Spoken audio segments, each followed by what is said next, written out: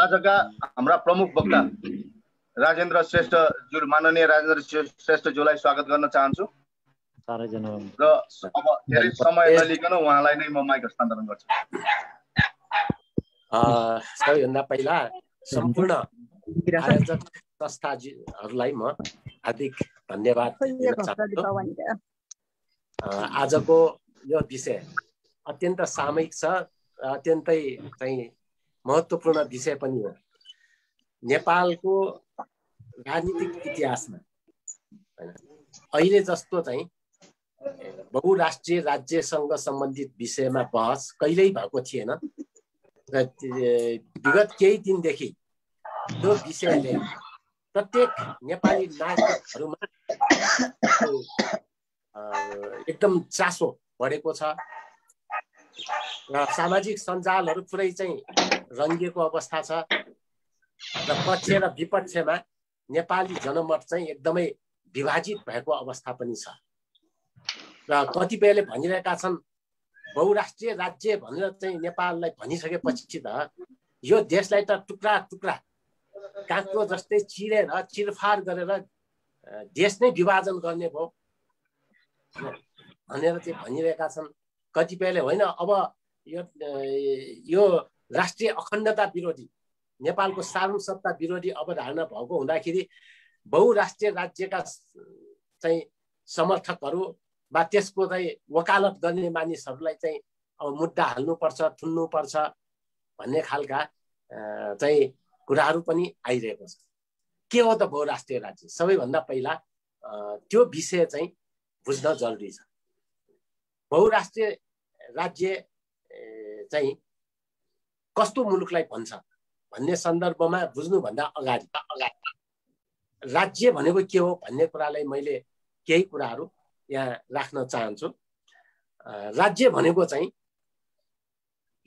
एउटा चाहिँ इटालियन भाषाको लो स्टेटो, LOSTATO, लो स्टेटो भन्ने शब्दबाट डिराइभ भएर आएको हो र यसको अर्थ हो कि सामाजिक समूहहरू जुन रहन्छ समाजमा, ती सामाजिक समूहहरूमाथि चाहिँ अनुशासन कायम गर्नका लागि, विधि विधान अनुसार चलाउनका लागि अर्थात् शासन सत्ता सञ्चालन गर्नका लागि गठन हुने एउटा चाहिँ संस्था हो भनेर यसको चाहिँ परिभाषित गरिएको छ हैन। राज्य चाहिँ संसारमा अहिले हेर्ने हो भने ठुला ठुला आकारमा ठुला ठुला राज्यदेखि आकारमा अत्यन्तै सानो हैन 2.2 अझ 0.2 वर्ग किलोमिटरसम्मको राज्य पाइन्छ हैन।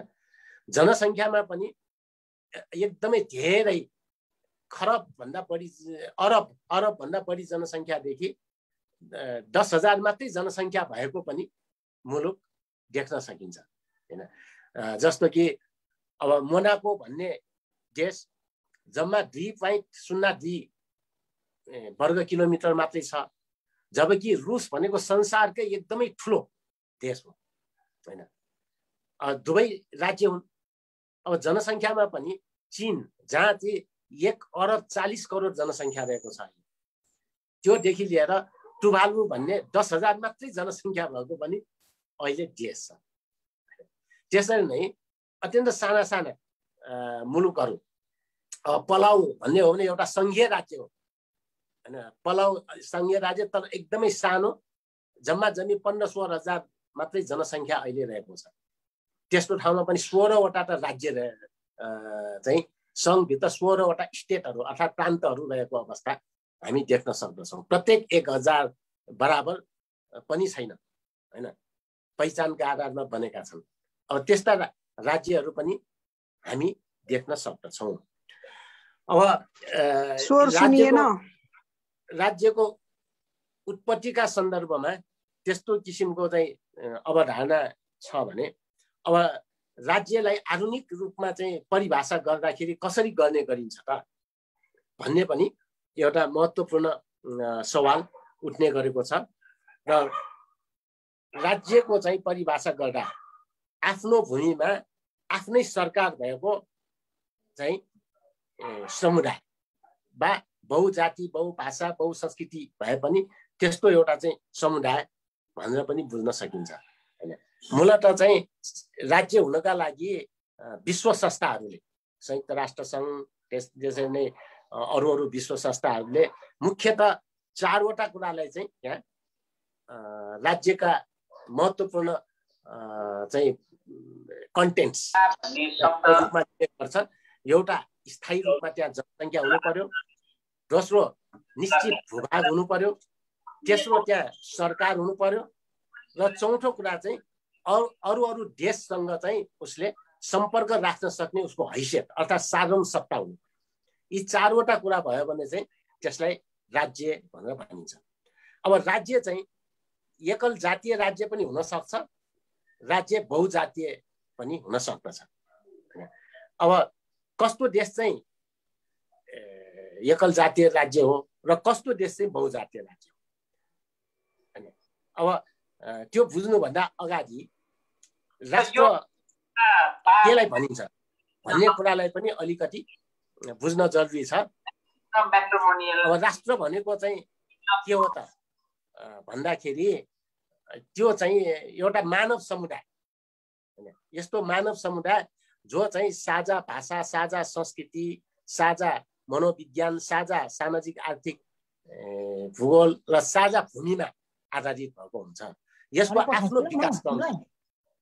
आफ्नो विकास क्रम भन्नाले सबै राष्ट्रहरू एउटै किसिमको विकास क्रमबाट अगाडि बढेको हुँदैन। अब युरोपतिर राष्ट्रको विकास एक किसिमले भएको छ भने एसियातिर राष्ट्रको विकास अर्कै ढङ्गले भएको छ हैन। युरोपतिरको चाहिँ विकसित समाजहरूलाई हेर्ने हो भने चाहिँ हामी के देख्न सक्छौँ भने युरोपमा लामो समयदेखि जुन एउटा चाहिँ हजुर फुक्कसिउ म्युट यान बिमालका राजरामजी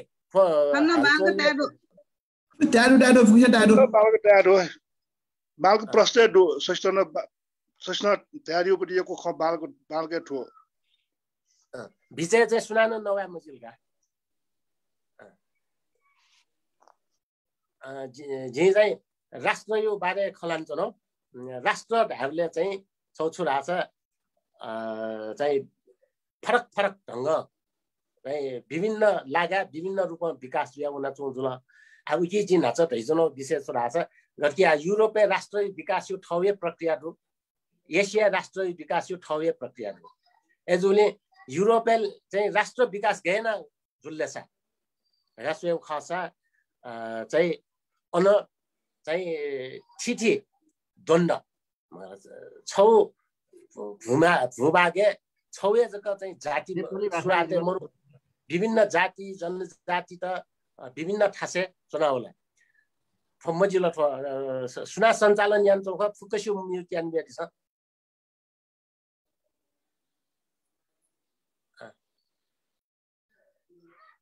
यो अलिकति चाहिँ मैले चाहिँ अघिदेखि नै के भो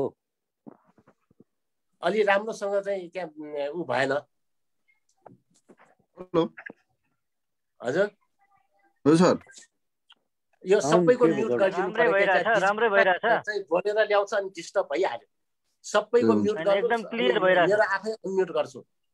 यताजी बोलेको साउन्ड आएन बीचमा त्यो मैले बोलेको माइक म्युट गर्दिनुस् बाबुजी कि तपाईले म्युट गर्नुहोस् कि मलाई होस्ट बनाउनुहोस् भन्नु यस्तो भएन।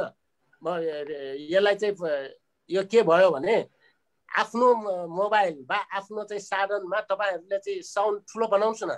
मेरोमा त सबै एकदम हाई साउन्डमा छ। तपाईहरुले जसले चाहिँ उ गरिराख्नु भएको छ तपाईहरुको चाहिँ साउन्डलाई ठुलो गर्नुस् न अनि पो सुनिन्छ त। आफ्नो साउन्ड सानो बनाइराख्ने अनि मैले बोलेको कसरी सुन्नुहुन्छ तपाईहरुले। मेरोमा त 100% छ यहाँ एकदम ठीक छ। त्यो सम्बन्धित मान्छेको डिस्टर्ब हो एकदम ठीक छ। यहाँ माइक साउन्ड क्लियर छ। ताइन्द सरको साउन्ड क्लियर छ। राखिएको छ। अहिले सुबेर जीको माइक म्युट गर्नु पर्यो।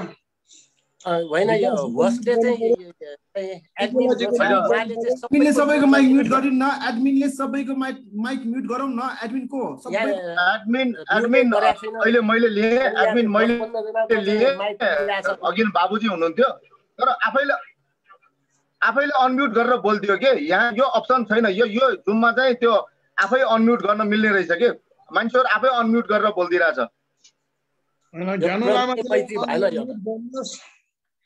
ठिक छ यो सबैले जुन राजेन्द्र दाइ एउटाले बाइक सबैले म्युट गर्नु, सबै दाइ ल कन्टिन्यू गर्नुस् दाइ, रायन दाइ कन्टिन्यू गर्नुस्।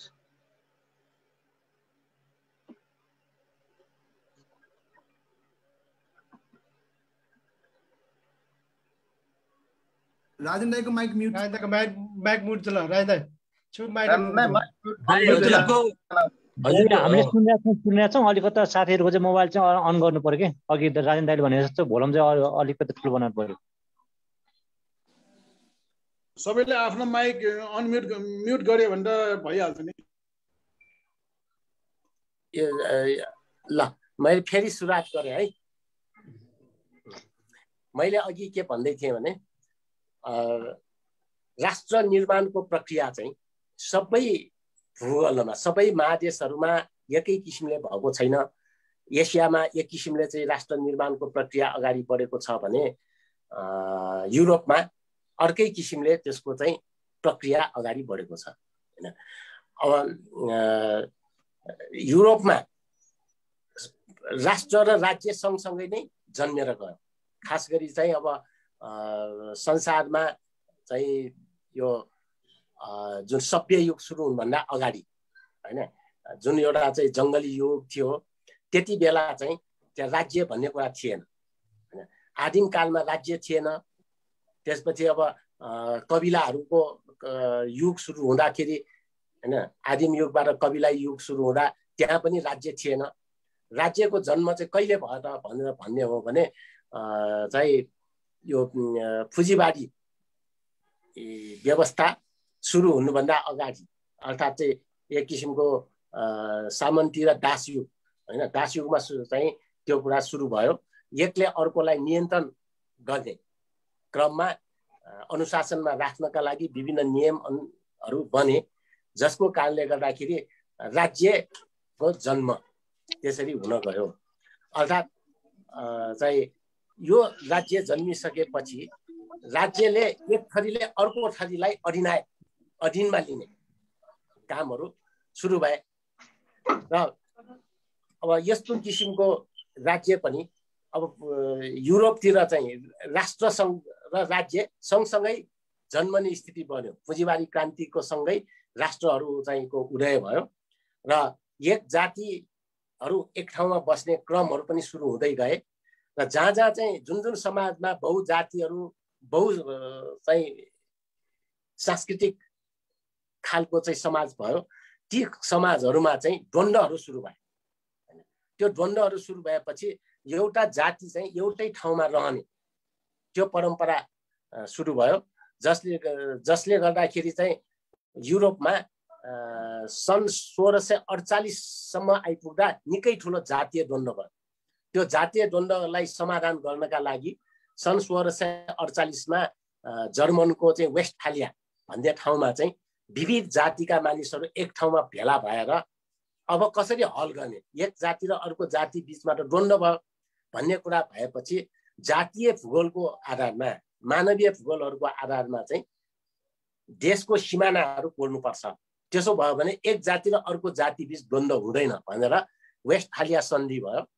त्यो वेस्टफालिया सन्धिले एक किसिमको जातीय मानव भूगोललाई नै आधारित गरेर राज्यहरू बनाउन थाले हैन। र तैपनि यस्ता द्वन्द्वहरू चाहिँ मेटिएन र तुरुन्तै त्यो सबै कुराहरू पुरा पनि भएन। र 1815 तिर कङ्ग्रेस अफ भियना भनेर त्यति बेला अस्ट्रो हङ्गेरी साम्राज्य थियो हैन। अस्ट्रो हङ्गेरी साम्राज्यले अरू विभिन्न देशहरूलाई पनि मिलिरहेको थियो। त्यस्तो स्थितिमा अस्ट्रो हङ्गेरी साम्राज्यभित्र पनि विभिन्न ढङ्गले द्वन्द्वहरू बढे। त्यो जातीय द्वन्द्वलाई हल गर्नका लागि त्यसले पनि के भन्यो भने एउटा जातिको एउटा राष्ट्र बनायो भने चाहिँ यस्ता द्वन्द्वहरू कम हुन्छ र यसले चाहिँ मुलुकलाई समृद्धि र चाहिँ विकासको दिशामा लान सकिन्छ भन्ने कुरामा भेना कङ्ग्रेसले पनि त्यो नीतिलाई ग्रहण गर्यो र वेस्टफालिया सन्धिको लगभग 200 वर्षसम्म आइपुग्दा पनि त्यो प्रक्रिया चाहिँ पुरा भएको थियो हैन। एउटा जाति चाहिँ एक ठाउँमै त रहिरहँदैन, आफ्नो आहारको खोजीको क्रममा, आफूलाई चाहिँ राम्रो ठाउँको खोजीको क्रममा मानिसहरू एक ठाउँबाट अर्को ठाउँमा माइग्रेट भइराख्ने, एक ठाउँबाट अर्को ठाउँमा बसोबास गर्ने, बसाइ सर्ने कामहरू भइराख्ने, स्रोत साधन जहाँ छ त्यहाँ मानिसहरू केन्द्रीकृत हुने, यो क्रम त जारी नै रह्यो। एउटा मानवीय स्वभाव हो नि हैन। तपाईले कुनै जङ्गलमा कुनै बाख्रा चराउन गएको छ भने पनि जहाँ मिठो घाँस छ त्यो बाख्रा उतैतिर जान्छ हैन। तपाईले मिठो घाँस नभएको ठाउँमा छोड्यो भने पनि उता त्यहाँ त बस्दैन हो। मानिस पनि एक ठाउँमा बसिराख्न सक्ने अवस्था भएन। त्यसले गर्दा उनीहरू चाहिँ जहाँ चाहिँ सुविधा सम्पन्न छ, जहाँ राम्रो भूमि छ, जहाँ स्रोत साधन छ त्यहाँ जाने क्रम चाहिँ रहिरह्यो, जसको कारणले गर्दा वेस्टफालिया सन्धिको 200 वर्षपछि पनि जातीय द्वन्द्वहरू भइराख्यो, स्रोतको लागि लडाईँ भइराख्यो र त्यसपछि एउटा फेरि पनि चाहिँ मुभमेन्टहरू सुरु भयो हैन। राष्ट्र राज्य आन्दोलन भनेर नेसन स्टेट्स मुभमेन्ट भन्छ, जसलाई चाहिँ एक जातिको एउटा राज्य बनाउनै पर्छ भन्ने मुभमेन्ट चाहिँ सुरु भयो र त्यो मुभमेन्टको परिणामस्वरूप आन्दोलनले नै के गरिदियो भने एउटा जातिलाई एक ठाउँमा चाहिँ जानुपर्ने स्थिति बनाइदियो। किनभने लडाईँ झगडामा आफ्नो जीव ज्यान रक्षाका लागि पनि उनीहरू त्यहाँ जाने भए र यही क्रममा चाहिँ तपाईको सन् 1848 मा हैन चाहिँ एउटा नेसन स्टेट मुभमेन्टको एउटा विकसित रूप स्प्रिङ अफ नेसन्स भनेर राष्ट्रहरूको बहार भनेर आयो र त्यसले चाहिँ एक देशमा एक जाति बस्ने अभियान सुरु भयो र यस हिसाबले चाहिँ त्यस्तो देशहरूलाई के भन्न थालियो भन्दा नेसन स्टेट्स, राष्ट्र राज्य अर्थात् एकल जातीय राज्यहरूको यसरी जन्म भयो हैन। र अर्कोतिर चाहिँ अब तपाईको जुन देशमा एउटा जातिको एउटा देश बनेन र हिजो लामो समय सँगै बसेको कारणले गर्दाखेरि अब साझा मनोभावना बाँडिएको, सँगै बसेको, साझा इतिहास बोकेको, एक आपसमा छिमेक भएर बसेको, अब यस्तो स्थितिमा मेलमिलापपूर्ण वातावरण पनि त हुन्छ। यदि त्यस्तो स्थिति छ भने त्यस्तो देशमा चाहिँ अब चाहिँ एउटा नयाँ साझा राज्य बनाउने, एउटा एक जातिको एउटा राज्य बनाउने त्यो नेसन स्टेट्स भयो। अर्को चाहिँ विभिन्न जातिहरूको एउटै देश बनाउने साझा राज्य बनाउने, त्यस्तो देशलाई चाहिँ बहुराष्ट्रिय राज्यको रूपमा एउटै देशभित्र धेरै जातिहरू, धेरै भाषाभाषीहरू, धेरै सांस्कृतिक समूहहरू बस्ने, त्यसलाई चाहिँ बहुराष्ट्रिय राज्य भनेर भनियो र यस हिसाबले चाहिँ राष्ट्र राज्य र बहुराष्ट्रिय राज्य जन्म्यो। देशहरू एकात्मक हुन् या देशहरू सङ्घीय हुन्। त्यस्तो देशमा चाहिँ के हुने भयो चाहिँ एकल जातीय भए पनि, एकल भाषिक भए पनि हैन, वा बहुजातीय भए पनि, बहुजातीय भए पनि हैन। अब त्यस्तो देश चाहिँ एउटा राज्यको रूपमा भयो र पछिल्लो कालमा लिग अफ नेसन्सको सुरुवातसँगै अब त्यसको परिभाषामा, राष्ट्रको परिभाषा कसरी गर्ने त, कतिपय एक जाति छन् भएको देश छ, कतिपय चाहिँ बहुजाति भएको देश छ भन्ने सन्दर्भमा लिग अफ नेसन्समा पनि केही बहसहरू भए र यता चाहिँ अब तपाईको संयुक्त राष्ट्र सङ्घ गठन हुने बेला पनि यसबारे चाहिँ राम्रै बहस भयो र संयुक्त राष्ट्र सङ्घले पछि चाहिँ चाहे एक जातीय होस् चाहे बहुजातीय होस् हैन, त्यस्ता सबै मुलुकहरूलाई चाहिँ एक शब्दमा चाहिँ अब एउटा सार्वभौम सत्ता सम्पन्न देशलाई नै एक राष्ट्र मान्ने भन्ने अवधारणा आयो। सही, अब राष्ट्रको अवधारणा दुईटा देखियो। विगतमा राष्ट्र भन्नाले के त भन्दाखेरि जुन गणबाट सुरु भयो, क्लानबाट होइन, जङ्गली युगभन्दा अगाडि प्रारम्भिक एउटा प्रिमिटिभ युगमा क्लानको रूपमा चाहिँ गोत्रहरू थिए, गणहरू थिए। तिनीहरूको बिचको एक आपसमा सम्बन्ध सम्पर्क हुँदै त्यो विकसित हुँदै चाहिँ त्यो कबिलामा रूपान्तरित भयो। दुई वा दुईभन्दा बढी गोत्रहरू मिलेपछि कबिला बन्यो र तिनीहरू बिचमा पनि अब अन्तरसङ्घर्ष, समन्वय, एक आपसमा विलयीकरणको प्रक्रिया, त्यसबाट तिनीहरू चाहिँ जनजातिमा वा नेसनालिटिजको रूपमा चाहिँ रूपान्तरित भए र त्योभन्दा पनि माथि अझ दुईटा जनजातिहरूको चाहिँ अन्तर्घुलन, अन्तरसङ्घर्ष र अन्तर्विलयको क्रममा एक आपसमा चाहिँ मिलेर चाहिँ राष्ट्र भए वा जाति भए होइन। अब नेसनलाई चाहिँ नेपालीमा हामीले अहिले चाहिँ जाति वा राष्ट्र भन्ने गरेका छौँ। अब यो हाम्रो साउथ एसियामा चाहिँ फरक फरक शब्दले भन्ने गर्यो। जस्तो अब तपाईँको बङ्गलादेशमा नेसनलाई अनुवाद गर्दाखेरि जाति भन्छ, त्यहाँको नेसनल पार्टीलाई बङ्गलादेशी भाषामा त्यहाँ के जातीय पार्टी भन्छ। तर भारतमा चाहिँ फेरि नेसनलाई राष्ट्र भन्ने चलन छ होइन, शब्द फरक छ। अब नेपालमा पनि 2006 साल पछिको चाहिँ ओपन सोसाइटी आइको स्थितिमा तपाईँको चाहिँ सुरुवात कालमा नेसनलाई जाति नै भनियो। जस्तो टङ्कप्रसाद आचार्यजीको नेतृत्वमा जातीय जनतान्त्रिक मोर्चा भन्यो, इङ्ग्लिसमा त्यसलाई नेसनल डेमोक्रेटिक फ्रन्ट भनियो होइन। नेसनल डेमोक्रेटिक फ्रन्टलाई जातीय जनतान्त्रिक मोर्चा होइन, अर्थात् राष्ट्रियको अर्थमा जातीय प्रयोग हो। अब यस हिसाबले नेपालमा पनि त्यो छ। अब हाम्रो देशमा पनि यो ढङ्गले जाति र राष्ट्र दुवै शब्द चाहिँ नेसनको पर्यायको रूपमा त्यसको चाहिँ प्रयोग हुने गर्यो। यस हिसाबले अब राष्ट्रको विकासको क्रम चाहिँ अगाडि बढ्यो र यो क्रममा अब चाहिँ संयुक्त राष्ट्र सङ्घले चाहिँ के मान्यता ल्याएर भन्दा संसारमा त कुनै एकात्मक राज्य छन्, कुनै सङ्घीय राज्य छन् होइन। संसारमा कुनै एकल जातीय राज्य छन्, कुनै बहुजातीय राज्य छन्। अब ती सबैलाई समष्टिमा कसरी बुझ्ने भन्दाखेरि सार्वभौम सत्ता सम्पन्न एउटा मुलुकलाई राष्ट्रको रूपमा परिभाषा गर्ने भनेर नयाँ परिभाषा आयो।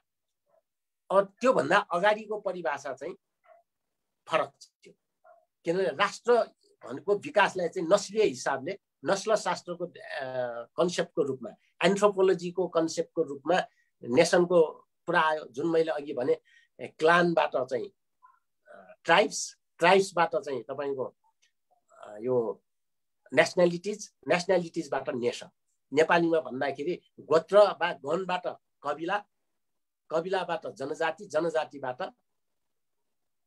जाति वा राष्ट्र। यो प्रक्रियाबाट हिजो यसको नस्लशास्त्रको आधारमा यसको व्याख्या भयो। तर संयुक्त राष्ट्र सङ्घले चाहिँ अब त्यसलाई एथनिक नेसनको ठाउँमा अब पोलिटिकल नेसनको व्याख्या हो। पोलिटिकल नेसनको रूपमा त्यसको व्याख्या भइसकेपछि चाहिँ चाहे बहुजातीय होस् चाहे एकल जातीय होस्, त्यो सबैलाई समष्टिमा एउटा चाहिँ राष्ट्र मान्ने भनेपछि संयुक्त राष्ट्र सङ्घ भन्ने। अब त्यहाँ चाहिँ सोभियत सङ्घ जस्तो चाहिँ विभिन्न जाति भएको देश पनि एउटा राष्ट्रको रूपमा दर्ता भयो र सोभियत सङ्घमा त्यो विवाद भएपछि उक्रेनिया, बेलोरसियाहरू सोभियत सङ्घकै एउटा चाहिँ घटक स्टेट थियो, त्यो घटक रिपब्लिक थियो र त्यो पनि त्यहाँ बेलोरसिया पनि संयुक्त राष्ट्र सङ्घमा दर्ता भए। यद्यपि ऊ संयुक्त राष्ट्र सङ्घको मेम्बर पनि थियो, सोभियत सङ्घको एउटा चाहिँ प्रान्त पनि थियो होइन। यो ढङ्गले गए। अब अमेरिकामा पनि लिग अफ नेसन्स बनेको बेला एउटा बहस चल्यो। अमेरिकामा त बहुजाति छन्, अनि एउटा राष्ट्रको रूपमा कसरी चाहिँ जाने भने अमेरिका आफैले पहल गर्मी लियो, त्यसको आर्थिक व्यवहार बेहोर्ने भने। तर पछि आएर आर्थिक व्यवहारको पनि त्यहाँ विरोध भयो। सबै अमेरिकाले त्यसरी चाहिँ कहाँ धेरै हिस्सा बेहोर्न मिल्छ भनेर त्यहाँ विरोध भयो र त्यसपछि चाहिँ अब अमेरिका स्वयं पनि जसले लिग अफ नेसन्स बनाउने चाहिँ पहल कदमी लिए, ऊ आफै लिग अफ नेसनमा सामेल भयो। किनभने अमेरिका चाहिँ एउटा राष्ट्र होइन, यो बहुराष्ट्रिय हो भन्ने अवधारणा आएपछि त्यहाँ पनि विवाद भएर त्यो चाहिँ नबनेको स्थिति थियो। यस हिसाबले यो चाहिँ राष्ट्रको व्याख्या विश्लेषण पनि अब हिजोको नस्लशास्त्रीय चिन्तनबाट अब राजनीतिक चिन्तनमा त्यो अगाडि बढ्न थाल्यो। त्यसैले संयुक्त राष्ट्र सङ्घको व्याख्यामा चाहिँ अब के भयो त भन्दाखेरि यो एउटा चाहिँ राज्य राष्ट्र एउटा सार्वभौम सत्ता सम्पन्न राज्यलाई नै राष्ट्र मान्ने अवधारणा चाहिँ त्यहाँ विकास भयो र यसले चाहिँ एउटा नयाँ मान्यताको रूपमा आयो। अब त्यसपछि संघीय राज्यको अवधारणालाई सँग पनि यसलाई चाहिँ विभिन्न रूपमा जोडियो। संघीय राज्यको रूपमा लिँदाखेरि त फेरि हामीले के देख्छौँ भने एउटा संघीय राज्यभित्र विभिन्न राष्ट्र राज्यहरू पनि रहन सक्छन्। नेसन स्टेटको सङ्घको रूपमा जस्तो विगतमा चाहिँ सोभियत सङ्घ विभाजन भइसकेपछि पनि अहिले रुसी सङ्घ रसियन फेडरेसन हेर्ने हो भने त्यहाँ 22 वटा रिपब्लिकहरू छन् हैन।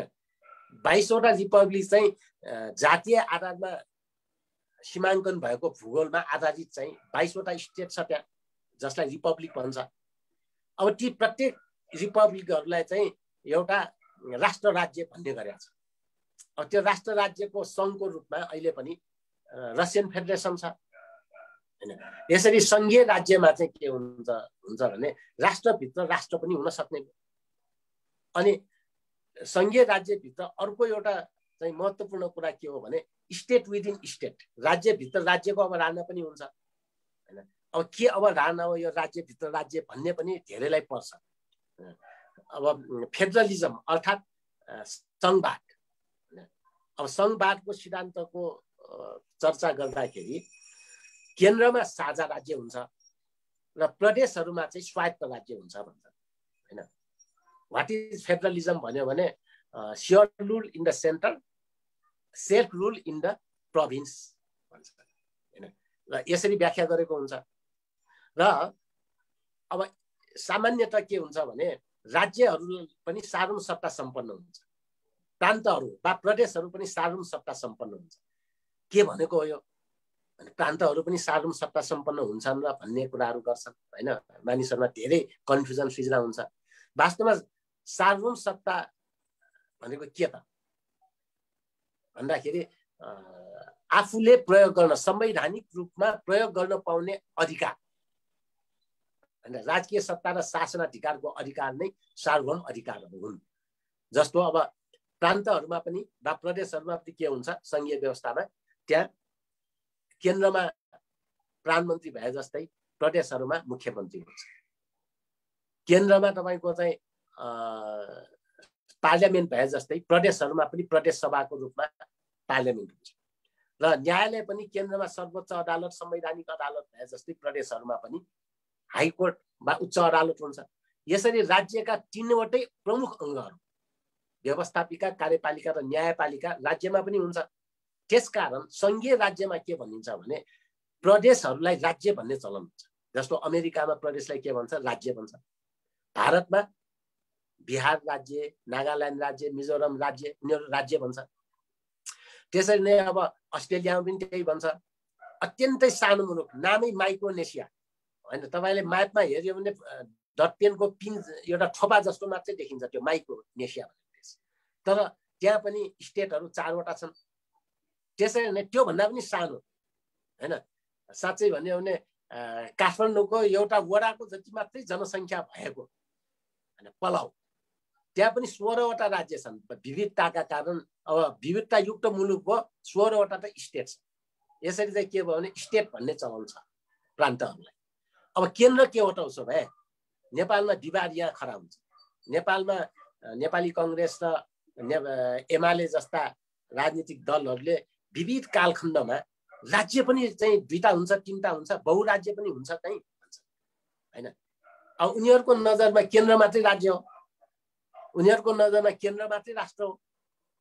राष्ट्र भनेको पनि सिङ्गो नेपाल, राज्य भनेको पनि सिङ्गो नेपाल भनेर बुझ्छ। तर त्यो होइन। नेसन विदिन नेसन भनेपछि राष्ट्रभित्र राष्ट्रको अवधारणा चाहिँ हामीले एउटा चाहिँ अब संयुक्त राष्ट्र सङ्घ बनेपछि राज्य राष्ट्रको अवधारणाले त्यो बोकिसक्यो र स्टेट विदिन स्टेटको अवधारणा चाहिँ सङ्घीय राज्यले बोक्छ। केन्द्र भनेको साझा राज्य भयो, त्यहाँ पनि विधायकी कार्यकारी र न्यायिक अधिकार सम्पन्न संस्था छ। प्रदेश पनि राज्य नै हो, त्यहाँ पनि व्यवस्थापिका कार्यपालिका र न्यायपालिकाहरू छन्। यसरी सङ्घीय राज्य भनेको प्यारेलली समानान्तर रूपले केन्द्रमा पनि राजकीय सत्ता र शासनाधिकार हुने, प्रदेशमा पनि राजकीय सत्ता र शासनाधिकार हुने, त्यसको चाहिँ बाँडफाँड होइन सार्वभौम सत्ताको साझेदारी हुन्छ। त्यो साझेदारीको कुरा चाहिँ कहाँ लेखिएको हुन्छ भन्ने संविधानमा लेखिएको हुन्छ। जस्तो हाम्रै देशको संविधानमा पनि अनुसूची 5 मा के छ,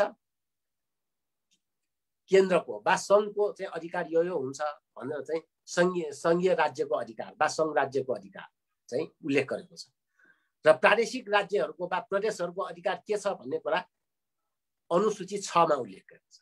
आफ्नो अनुसूचीमा उल्लेख भएका विषयहरूमा सम्बन्धित राज्यले नै केन्द्र वा प्रदेशले नै आफ्नो सबै कामहरू गर्न पाउँछन्। त्यसैले राज्य भनेको चाहिँ सामान्यतः प्रदेशहरूलाई नै भन्ने चलन छ सङ्घीय राज्यमा हैन र विशिष्ट रूपमा भन्दाखेरि केन्द्र र प्रदेश दुवै राज्यकै रूपमा व्याख्या विश्लेषण हुने चलन चाहिँ आएको छ। र अब यस्तो किसिमको अवधारणा आएको परिप्रेक्ष्यमा अब सङ्घीय राज्यले कसरी सम्बोधन गर्ने त बहुराष्ट्रियतालाई?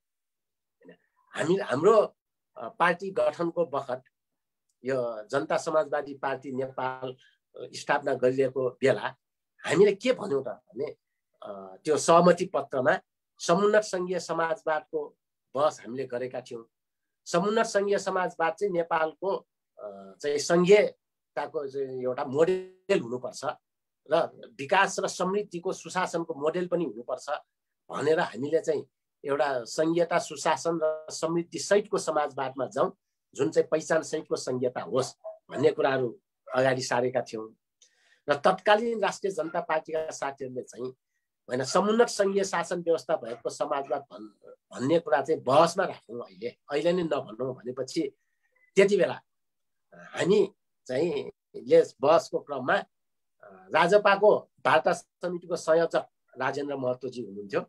हाम्रो पार्टीको तर्फबाट वार्ता समितिको संयोजक म थिएँ र हाम्रो छलफलमा चाहिँ एउटा के गर्यौँ त हामीले भने उसो भए एउटा अहिले तत्कालको लागि सहमति हुन सक्ने शब्द चाहिँ के त भन्दाखेरि नेपाल एउटा बहुराष्ट्रिय राज्य हो, यसमा दुवैको पहिल्यैदेखिको हाम्रो सहमति हो होइन।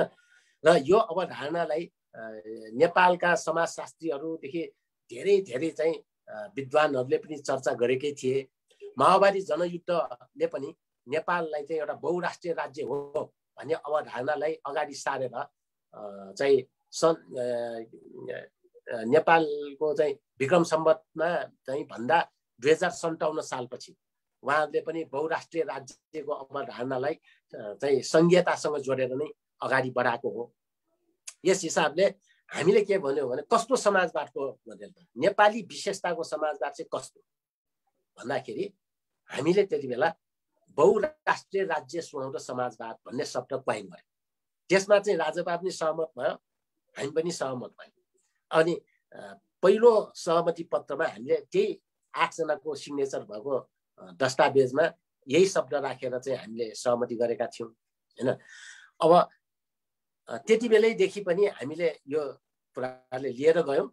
जब यो लिएर गयौँ नेकपा एमाले सम्बद्ध युवा सङ्घले होइन वैशाख 11 गते गएर हामीले वैशाख 10 गते अर्थात् 22 अप्रिलका दिन चाहिँ सहमति गरेका थियौँ। उनीहरूले त्यसको भोलिपल्टै गएर बहुराष्ट्रिय राज्य भनेर लेखिएको दस्तावेज भएकोले यो दर्ता हुन मिल्दैन, यो चाहिँ संविधानको विरोधी छ। संविधानको धारा 3 मा हैन राष्ट्रको व्याख्या छ, 4 मा राज्यको व्याख्या छ। अब 3 र 4 दुवैको व्याख्या के छ त भनेर सरसर्ती हामीले हेर्ने हो भने राष्ट्रको व्याख्या कसरी गरेको छ भन्दाखेरि बहुजातीय, बहुभाषिक, बहुसांस्कृतिक विशेषता युक्त हैन भन्दै विभिन्न त्यहाँ व्याख्या विश्लेषण गर्दै सबै नेपाली समष्टिमा एउटा राष्ट्र भनेर गरेको छ, राष्ट्रको परिभाषा हैन। अब यो संयुक्त राष्ट्र सङ्घको राज्य राष्ट्रको अवधारणा अनुसार त यसलाई गलत भन्न भएन। जतिसुकै धेरै जाति भाषा धर्म संस्कृति भए पनि राज्य राष्ट्र नेपालको एउटा केन्द्र एउटा राज्य हो। त्यो राज्य राष्ट्र त्यसलाई राष्ट्र मान्ने अवधारणा संयुक्त राष्ट्र सङ्घले बोक्यो। तर जुन समाजशास्त्रको हिसाबले र नस्लशास्त्रको दृष्टिले भन्ने हो भने नेपाल त बहुराष्ट्रिय राज्य हो, किनभने यहाँ त जातिहरू धेरै छन्, भाषाहरू धेरै छन् हैन। त्यसैले यो परिभाषा अनुसार चाहिँ हामीले के चाह्यौँ भने संविधानमा त्यो चाहिँ वास्तवमा गलत लेखियो। त्यसैले त्यो कुरा त चाहिँ सुधार्नुपर्छ भन्ने कुरा त हामीले सुरुदेखि भन्दै आयौँ। अब त्यसरी नै राज्यको परिभाषा पनि त्यहाँ के गरियो भने नेपाल एउटा चाहिँ स्वतन्त्र सार्वसत्ता सम्पन्न धर्मनिरपेक्ष हैन समुन्नत, त्यसपछि अब सङ्घीय हैन गणतान्त्रिक लोकतान्त्रिक राज्य हो भनेर भने हैन। अब राज्यको व्याख्या पनि त्यहाँ त्यसरी गरिएको छ र यो चाहिँ बहुराष्ट्रिय राज्य भनेर त्यहाँ व्याख्या भयो। त्यसैले 3 र 4 को व्याख्या चाहिँ त्यति मिलेको छैन र हामीले चाहिँ यो कुरालाई नेपालको नेपाली समाजको स्वरूप अनुसारको त्यहाँ अभिव्यक्त भएन। त्यो त्यसमा एकल जातीय राज्यको गन्ध आउने किसिमको व्याख्या विश्लेषण नै बढी भयो। त्यसैले हामीले अब नेपाललाई चाहिँ सङ्घीय राज्यमा लगिसकेको परिप्रेक्ष्यमा केन्द्रलाई साझा राज्य र प्रदेशहरूलाई स्वायत्त राज्यको रूपमा नै लानुपर्छ र अहिलेको संघीयता पनि हामीले चाहेको जस्तो भएन। 7 प्रदेशको संघीयता छ जसलाई चाहिँ हेर्ने हो भने यो प्रशासनिक संघीयता मात्रै हो।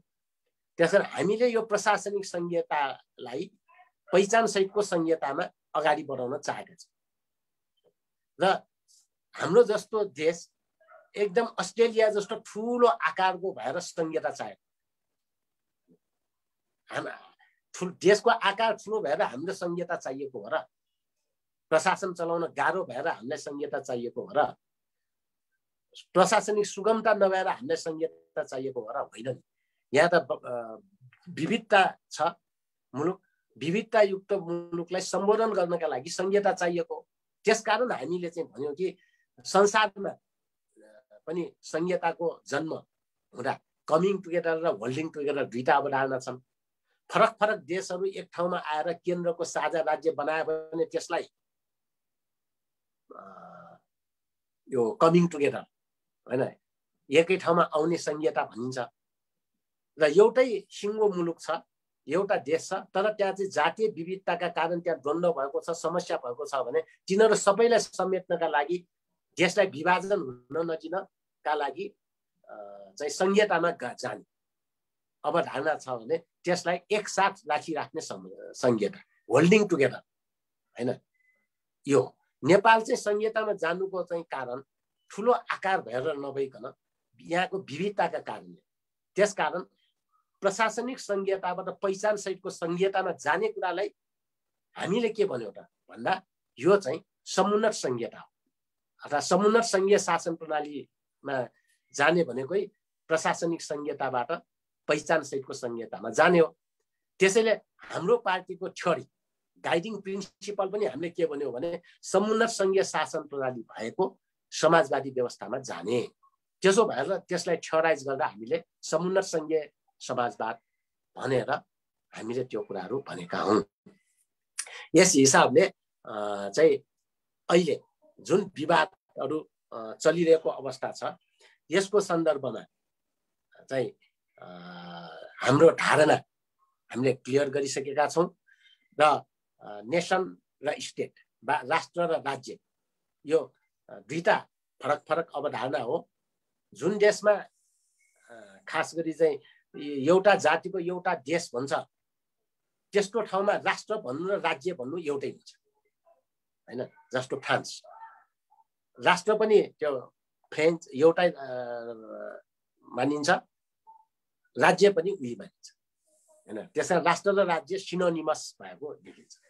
तर जुन देशमा बहुजाति वा बहुराष्ट्रहरू छन् त्यहाँ चाहिँ के हुन्छ, राज्य र राष्ट्र फरक फरक हुन्छ।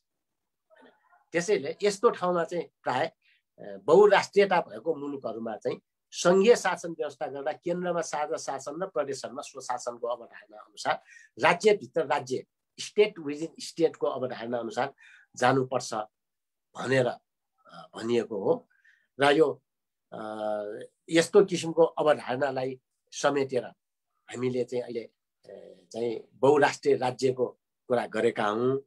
त्यसैले अब यो अवधारणा जुन अहिले चाहिँ धेरै बहस भएको छ, खास गरी चाहिँ यो 2-3 दिन अगाडिदेखि जुन हिसाबले बहुराष्ट्रिय राज्यको सन्दर्भमा सामाजिक सञ्जालहरूमा बहस भएका छन्, तिनीहरूले यो बहुराष्ट्रिय राज्यको अवधारणा नबुझेका कारणले पनि यो समस्या आएको हो। हामीले पार्टीको घोषणा पत्रमा पनि चाहिँ बहुराष्ट्रिय राज्यको अवधारणालाई निर्वाचन आयोगमा प्रस्तुत गरेका थियौँ र त्यसमा हामीले के भनेका छौँ भने मल्टिनेसनल स्टेटलाई नेपालीमा भन्दाखेरि बहुजातीय / बहुराष्ट्रिय राज्य हैन। हाम्रो यो घोषणा पत्र हाम्रो पार्टीको peoplesoocialist.org हाम्रो पार्टीको त्यो वेबसाइटमा पनि राखिएको छ। तपाईहरुले त्यो वेबसाइटमा पनि मल्टिनेसनल स्टेटको अनुवाद बहुजातीय राज्य वा बहुराष्ट्रिय राज्य जो सिनोनिमस हो भन्ने रूपमा नै राखेका छौँ। यस हिसाबले जाति र राष्ट्रलाई नेसन भन्ने भनिएको कारणले बहुजातीय वा बहुराष्ट्रिय राज्यलाई हामीले मल्टिनेसनल स्टेट भनेका हौँ। यसको विखण्डनवादसँग केही सम्बन्ध छैन। बरु हाम्रो जस्तो बहुजातीय बहुभाषिक देशमा राष्ट्रिय एकतालाई जगेर्ना गर्न र विविधतालाई सम्वर्धन गरी हैन राष्ट्रिय एकतालाई मजबुत बनाउनकै लागि हामीले बहुराष्ट्रिय राज्य र बहुराष्ट्रियतामा आधारित संघीय राज्यको परिकल्पना गरेका हौँ। यिनै कुराहरू मैले तपाईहरु समक्ष राख्दै बहुराष्ट्रिय राज्यको अवधारणाको सन्दर्भमा नेपालमा भइरहेको बहसको सन्दर्भमा आफ्नो धारणा यही समाप्त गर्छु। धन्यवाद।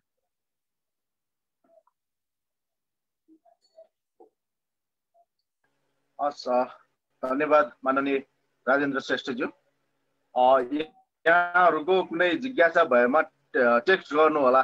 माननीय ज्यू आफै पनि हेर्नुहुन्छ र त्यसको उत्तर दिन सजिलो पनि हुन्छ। टेक्स्ट गरिदिनु भएमा मेसेज त्यो च्याट बक्समा मेसेज गरिदिनु होला। टेक्स्ट गरेको छु, प्रश्न हेरिदिनुस्। एकजनाले मलाई भन्नुहुन्छ कि म त्यहाँ कसैले माननीय ज्यूले नै हेरेर भनिदिनु भए पनि हुन्छ। सामान्य हिसाबमा आयो भने सही हुन्छ। हजुर रायन दाइले त्यस सबै हाम्रो टेस्ट राखिरहेका छौँ त त्यहाँ टेस्ट राखेको अवस्थामा त्यो टेस्टको पनि यसो उत्तर पायो भने सजिलो हुन्थ्यो। रायन दाइ टाइम लागिहाल्छ हैन। अब एउटाको जवाफ दिँदै जाउँ त। त्यसो भने मुख्य कुराको मात्रै जवाफ दिन सजिलो हुन्छ रायन दाइ। ठिक छ त्यहाँ म हेर्दै जान्छु। यो धेरै 65 वटा चाहिँ प्रश्न भइसकेको रहेछ यो। त्यसले गर्दाखेरि यो हेर्न पनि निकै टाइम लाग्ने भयो। त्यो इम्पोर्टेन्ट चाहिँ अलि महत्त्वपूर्ण कुराहरू चाहिँ लिएर कतिपय चाहिँ त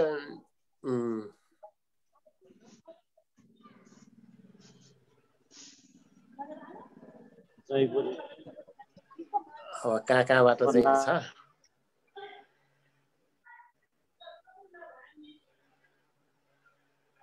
यहाँ त फलाना ठाउँबाट जोजलपा फलाना नमस्कार त्यस्तो पो बढी छ।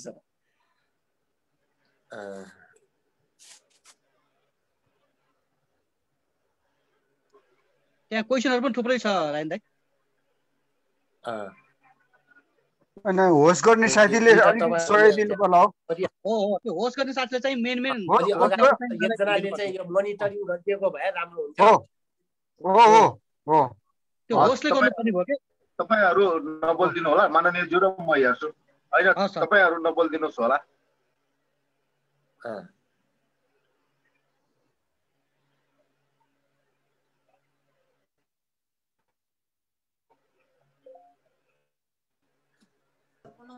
नेपाली अधिराज राई मानिने जो हरेक जात जातिमा पनि शोषक र सामन्तीको कम छैन।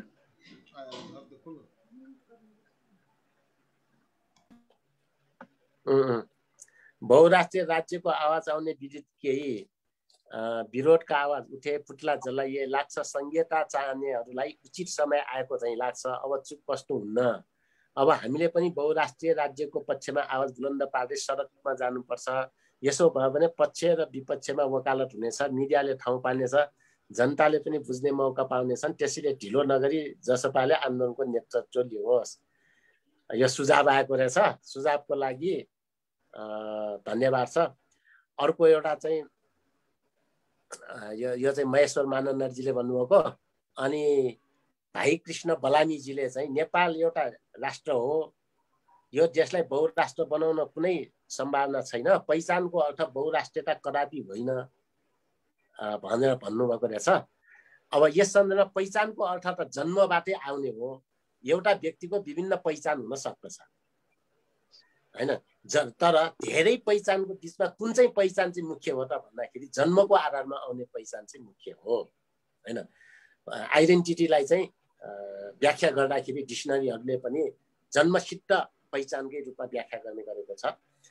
र अब जन्मसिद्ध बाहेक पनि जस्तो म जसपाको चाहिँ एकजना कार्यकर्ता भन्दा राजेन्द्र श्रेष्ठ कार्यकर्ताको रूपमा हुन्छ। अब म चाहिँ अहिले चाहिँ नागार्जुन नगरपालिकामा बस्छु भन्दा नागार्जुनवासीको रूपमा पनि मेरो पहिचान हुन सक्छ हैन। अब म चाहिँ अहिले चाहिँ पेसाले डाक्टर इन्जिनियर हुनु भने त्यही हुन्छ, राजनीतिज्ञ हुनु भने त्यही हुन्छ। यो पनि सबै पहिचान हो, तर जन्मबाट आउने पहिचानलाई नै मुख्य मानिन्छ। त्यसकारण पहिचानको अर्थ बहुराष्ट्रियता भनेर त भने होइन हामीले, तर चाहिँ बहुराष्ट्रियतालाई सम्बोधन गर्नका लागि पहिचान सहितको संहिता भन्यो हैन। जस्तो अब यो त हामीले बनाएको पनि होइन, यो इतिहासले बनायो। जस्तो नेपाल मण्डलमा जो नेवारहरूको चाहिँ अस्तित्व छ, यहाँ आएर बसेका जुनसुकै जाति भाषा धर्म संस्कृतिका सब भए पनि उनीहरू एक ठाउँमा बसेपछि उनीहरू चाहिँ एउटा जाति बने, एउटा राष्ट्रियताको रूपमा नेपाल मण्डलमा रहनेहरू नेवार कहलिए हैन, मगरातमा बस्नेहरू मगर कहलिए, लिम्बुवानमा बस्नेहरू लिम्बू कहलिए हैन, खसानमा बस्नेहरू खस कहलिए हैन। अब त्यसरी नै अब किराँतमा बस्नेहरू किराँती कहलिए। यी सबै त पहिचान नै हो नि हैन। त्यसैले यो चाहिँ पृथ्वीनारायण शाहले राज्य विस्तार गर्नुभन्दा अगाडि पनि यो राज्यहरूको अस्तित्व त थियो नि त। अब यी राज्यहरूलाई चाहिँ संघीय राज्यमा रूपान्तरित गर्दा कहाँनिर चाहिँ देश विखण्डन हुन्छ हैन, बहुराष्ट्रियताले कहाँ चाहिँ देश विभाजन हुन्छ त? यो हुँदैन। बरु उनीहरूको आफ्नै सरकार, आफ्नै सार्वभौमिक अधिकार, आफ्नो स्वशासनको अधिकार, त्यो सबै पाउँदा त उनीहरूमा गौरवको भावना हुन्छ र देश विकासमा त्यसले टेवा दिन्छ। त्यसैले पहिचान सहितको संहिताका चाहिँ बहुराष्ट्रिय राज्यको लागि सुहाउने हो। यदि बहुराष्ट्रिय राज्य छैन भने प्रशासनिक संहिताले पनि हुन्छ। जस्तो अस्ट्रेलिया भनेको चाहिँ अब तपाईँको झन्डै 90% भन्दा बढी ककेसियनहरू मात्रै छन्। ककेसियन भनेपछि खस भनौँ न हैन, ककेसियनलाई नेपालीमा खस हो। त तिनीहरूको उद्गमको हिसाबले ककेसियन पर्वतमा भए, उत्तर र त्यसको पूर्व र पश्चिममा भएको छ पर्वतको। अब जसलाई पश्चिमतिर बसे तिनीहरू ककेसियन कहलिए, जो पूर्वतिर बसे तिनीहरूलाई यतापट्टि पूर्वतिर हानिँदै आउँदा खस कहलिए हैन। अब ट्रान्स ककेसिया भित्र ककेसियनहरूको वा खसहरूको चाहिँ ठुलो बाहुल्यता छ। उनीहरू नै संसारभरि फैलिएका हुन्, जहाँ बसे पनि खसहरू हुन् हैन। अब नेपालमा आएका खसहरूको पनि आदि थलो हो। तिनीहरू पनि नेपालमा आउँदा पश्चिममा खसान क्षेत्रमा पहिला बसोबास गरे र त्यस क्षेत्रलाई खसानलाई एउटा चाहिँ राज्यको रूप दिँदा हैन, यसले चाहिँ कुनै हानि गर्दैन। त्यसैले एकल जातीय मुलुक छ भने प्रशासनिक संहिता ठुल्ठुलो भूमि भएको ठाउँमा त्यो ठिकै हुन्छ। तर बहुराष्ट्रियता भएको मुलुकमा छ भने त्यसलाई सम्बोधन गर्नका लागि चाहिँ संघीय राज्यले नै राम्रो गर्छ। जसरी युरोपमा प्राय चाहिँ खास गरी वेस्टर्न युरोपमा हैन, युरोपभरिमा जम्मा जम्मी 44 वटा जति साधारण सत्ता सम्पन्न देशहरू छन्।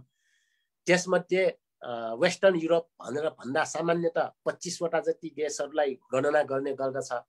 तर अहिले युरोपियन युनियनमा केही समय अगाडिसम्म 28 राष्ट्रहरू थिए भने त्यहाँभित्रका पनि केही मुलुकहरू बाहेक राष्ट्र राज्यहरू एकल जातीय देशहरू हुन् तिनीहरू।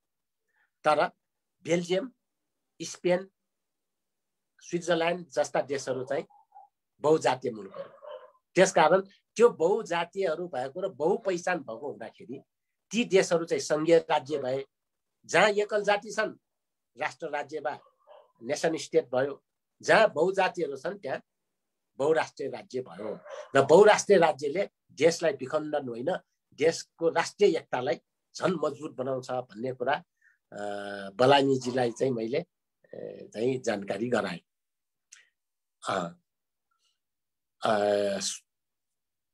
अब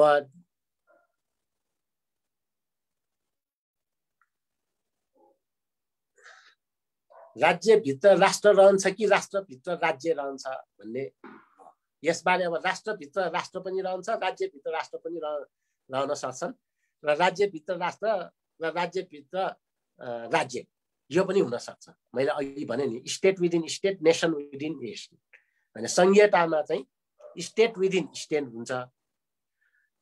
तर एकात्मक राज्यमा चाहिँ नेसन विदिन नेसन पनि हुन सक्छ र संघीयतामा पनि nation within nation. Nation within nation चाहिँ राष्ट्रभित्र राष्ट्र चाहिँ एकात्मक राज्यमा पनि हुन सक्छ, संघीय राज्यमा पनि हुन सक्छ हैन। जस्तो चीन एकात्मक राज्य हो हैन। नर्वे, स्विडेन, डेनमार्कहरू एकात्मक राज्यहरू हुन्।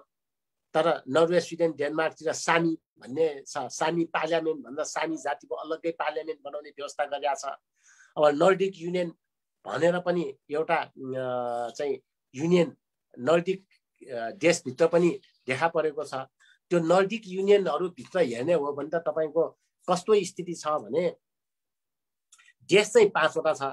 तर आर्थिक विकासका लागि भन्दै जुन एउटा चाहिँ नर्डिक युनियन बनाए त्यसमा चाहिँ अरू हैन, नर्वेको चाहिँ एलान टापु पनि एउटा देश छ र त्यसमा आबद्ध छ हैन। नर्वे पनि आबद्ध, एलान त्यहाँको प्रान्त पनि आबद्ध। त्यसरी नै अब डेनमार्कको त्यो ग्रिनल्यान्ड भन्ने डेनमार्कको एउटा चाहिँ स्वायत्त क्षेत्र हो। त्यो पनि नर्डिक युनियनमा छ। अनि फारो आइल्यान्ड पनि त्यहाँ छ। अर्थात् चाहिँ नर्डिक युनियनभित्र देश चाहिँ 5 वटा हो, तर युनिटको रूपमा चाहिँ 8 वटाहरूको चाहिँ युनियन बनेको छ। किन भन्दाखेरि त्यहाँको पहिचान फरक फरक पहिचानहरूलाई सम्बोधन गर्नका लागि त्यस्तो गरियो। एउटा स्पेशल कुरा थियो। अब सामीहरूको पनि विभिन्न ठाउँमा पार्लियामेन्ट छ र त्यो इन्टर पार्लियामेन्ट पनि छ। उनीहरूको बिचमा चाहिँ एउटा सामी कन्भेन्सन गरेर नर्वे, स्विडेन र डेनमार्कका सामीहरूको इन्टर पार्लियामेन्ट पनि छ हैन। अब यस्तो अनेकौं खालको चाहिँ अवधारणाहरू देखिन्छन् विश्वमा। त्यसैले हामीले चाहिँ यस्ता कुराहरूलाई पनि हेरेर अब नर्वे, स्विडेन, डेनमार्कहरू चाहिँ राष्ट्र राज्य हुन्, एकल जातीय राज्यको रूपमा बहुल्यता भएको एकात्मक राज्य हो। तर त्यहाँ पनि नेसन विदिन नेसन भनेर हैन, मैले अघि भन्यो नि सामीलाई 3टै देशमा मान्यता दिएको छ, फारोलाई दिएको छ हैन। अब त्यस्तै अब संघीय राज्यहरूमा चाहे रुस भन्नुहोस्, चाहे भारत भन्नुहोस्, चाहे अमेरिका भन्नुहोस्, त्यहाँ पनि राष्ट्रभित्र राष्ट्र छ हैन। यसरी राष्ट्रभित्र राष्ट्र चाहिँ एकात्मक राज्यमा पनि हुन्छ, संघीय राज्यमा पनि हुन्छ। तर राज्यभित्र राज्य चाहिँ संघीय राज्यमा मात्रै हुन्छ हैन। किनभने विधायकी, कार्यकारी र न्यायिक अधिकार सम्पन्न अङ्ग चाहिँ लाई नै राज्य भनिने हो। र प्राय संघीय राज्यहरूमा प्रान्तहरूलाई नै राज्य भन्ने चलन छ र केन्द्रलाई चाहिँ भारतमा युनियन भन्छ, अमेरिकामा पर्फेक्ट युनियन भन्छ, रुसमा फेडरेसन भन्छ। यसरी चाहिँ राज्यभित्र राज्यको अवधारणा चाहिँ सङ्घीय राज्यमा मात्रै हुन्छ। त्यसैले राज्यभित्र राष्ट्र रहन्छ कि राष्ट्रभित्र राज्य रहन्छ भन्ने प्रश्न चाहिँ यो दुवै हुन सक्ने हैन। राष्ट्रभित्र राज्य चाहिँ हुँदैन सामान्यतः हैन, तर राज्यभित्र चाहिँ राष्ट्रहरू रहन्छ भन्ने कुरा हो। यो चाहिँ कृष्ण लावतीजीले सोध्नु भएको प्रश्नको रहेछ।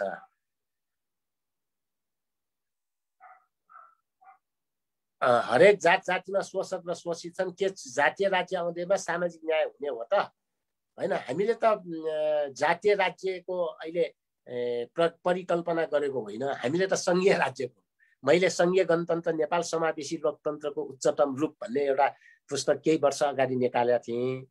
त्यसमा एउटा च्याप्टरै जातीय राज्यको विकल्प नै सङ्घीय राज्य भन्यो।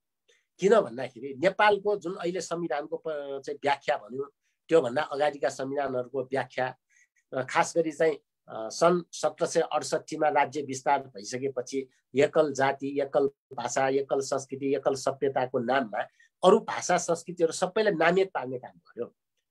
त्यो चाहिँ एकल जातीय राज्य हो। त्यस्तो जातीय राज्यले नै समस्या ल्याउने हो। त्यसकारण जातीय राज्य होइन, सबैको साझेदारी भएको राज्य हुनुपर्छ।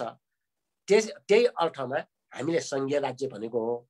सङ्घीय राज्यलाई धेरै सैद्धान्तिक रूपमा मात्रै बुझ्न पनि जरुरी छैन हैन। त्यसका आफ्ना चाहिँ संवैधानिक रूपमा शक्ति बाँडफाँड, सार्वभौम सत्ताको साझेदारी, राजकीय सत्ता र शासनाधिकारको साझेदारीको अर्थमा त्यसको चाहिँ सैद्धान्तिक व्याख्या हुन्छ।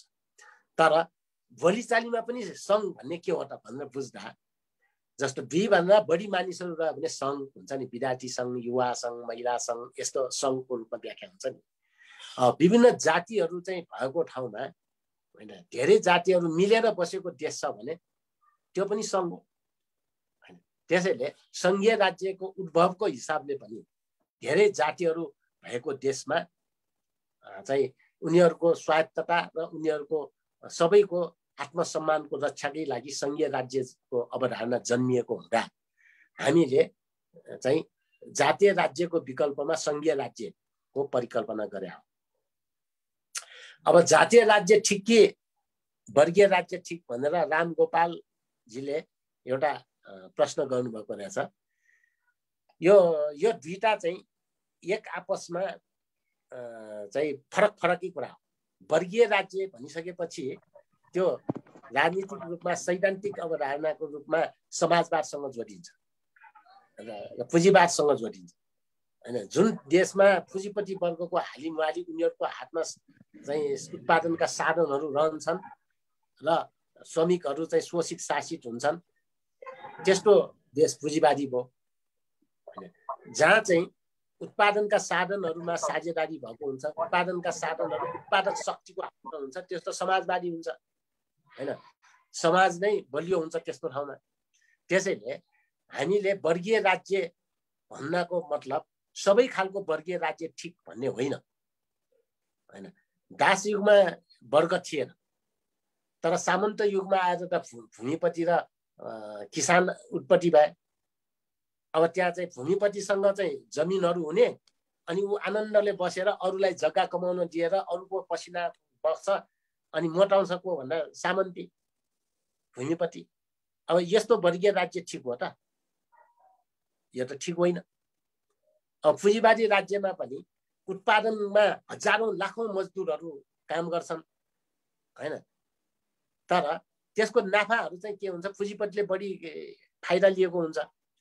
अनि त्यो बाई बल कुनै एकजना पुँजीपतिको छोरा चाहिँ बाई बल उसले बिना मेहनतको चाहिँ पुँजीपति, अनि एउटा गरिबको छोरा चाहिँ गरिब हैन। गरिबको कुलमा जन्मिएको व्यक्तिले के चाहिँ गल्ती गरेको छ र ऊ चाहिँ गरिब हुनुपर्ने, खाना लाउनको लागि समस्या हुनुपर्ने? भाइ बहन त सबै इक्वल हो, बराबर हो। त्यसकारण पुँजीवादी राज्य पनि यो वर्ग, पुँजीवादी राज्यमा पनि वर्ग छ, त्यो पनि गलत हुन्छ।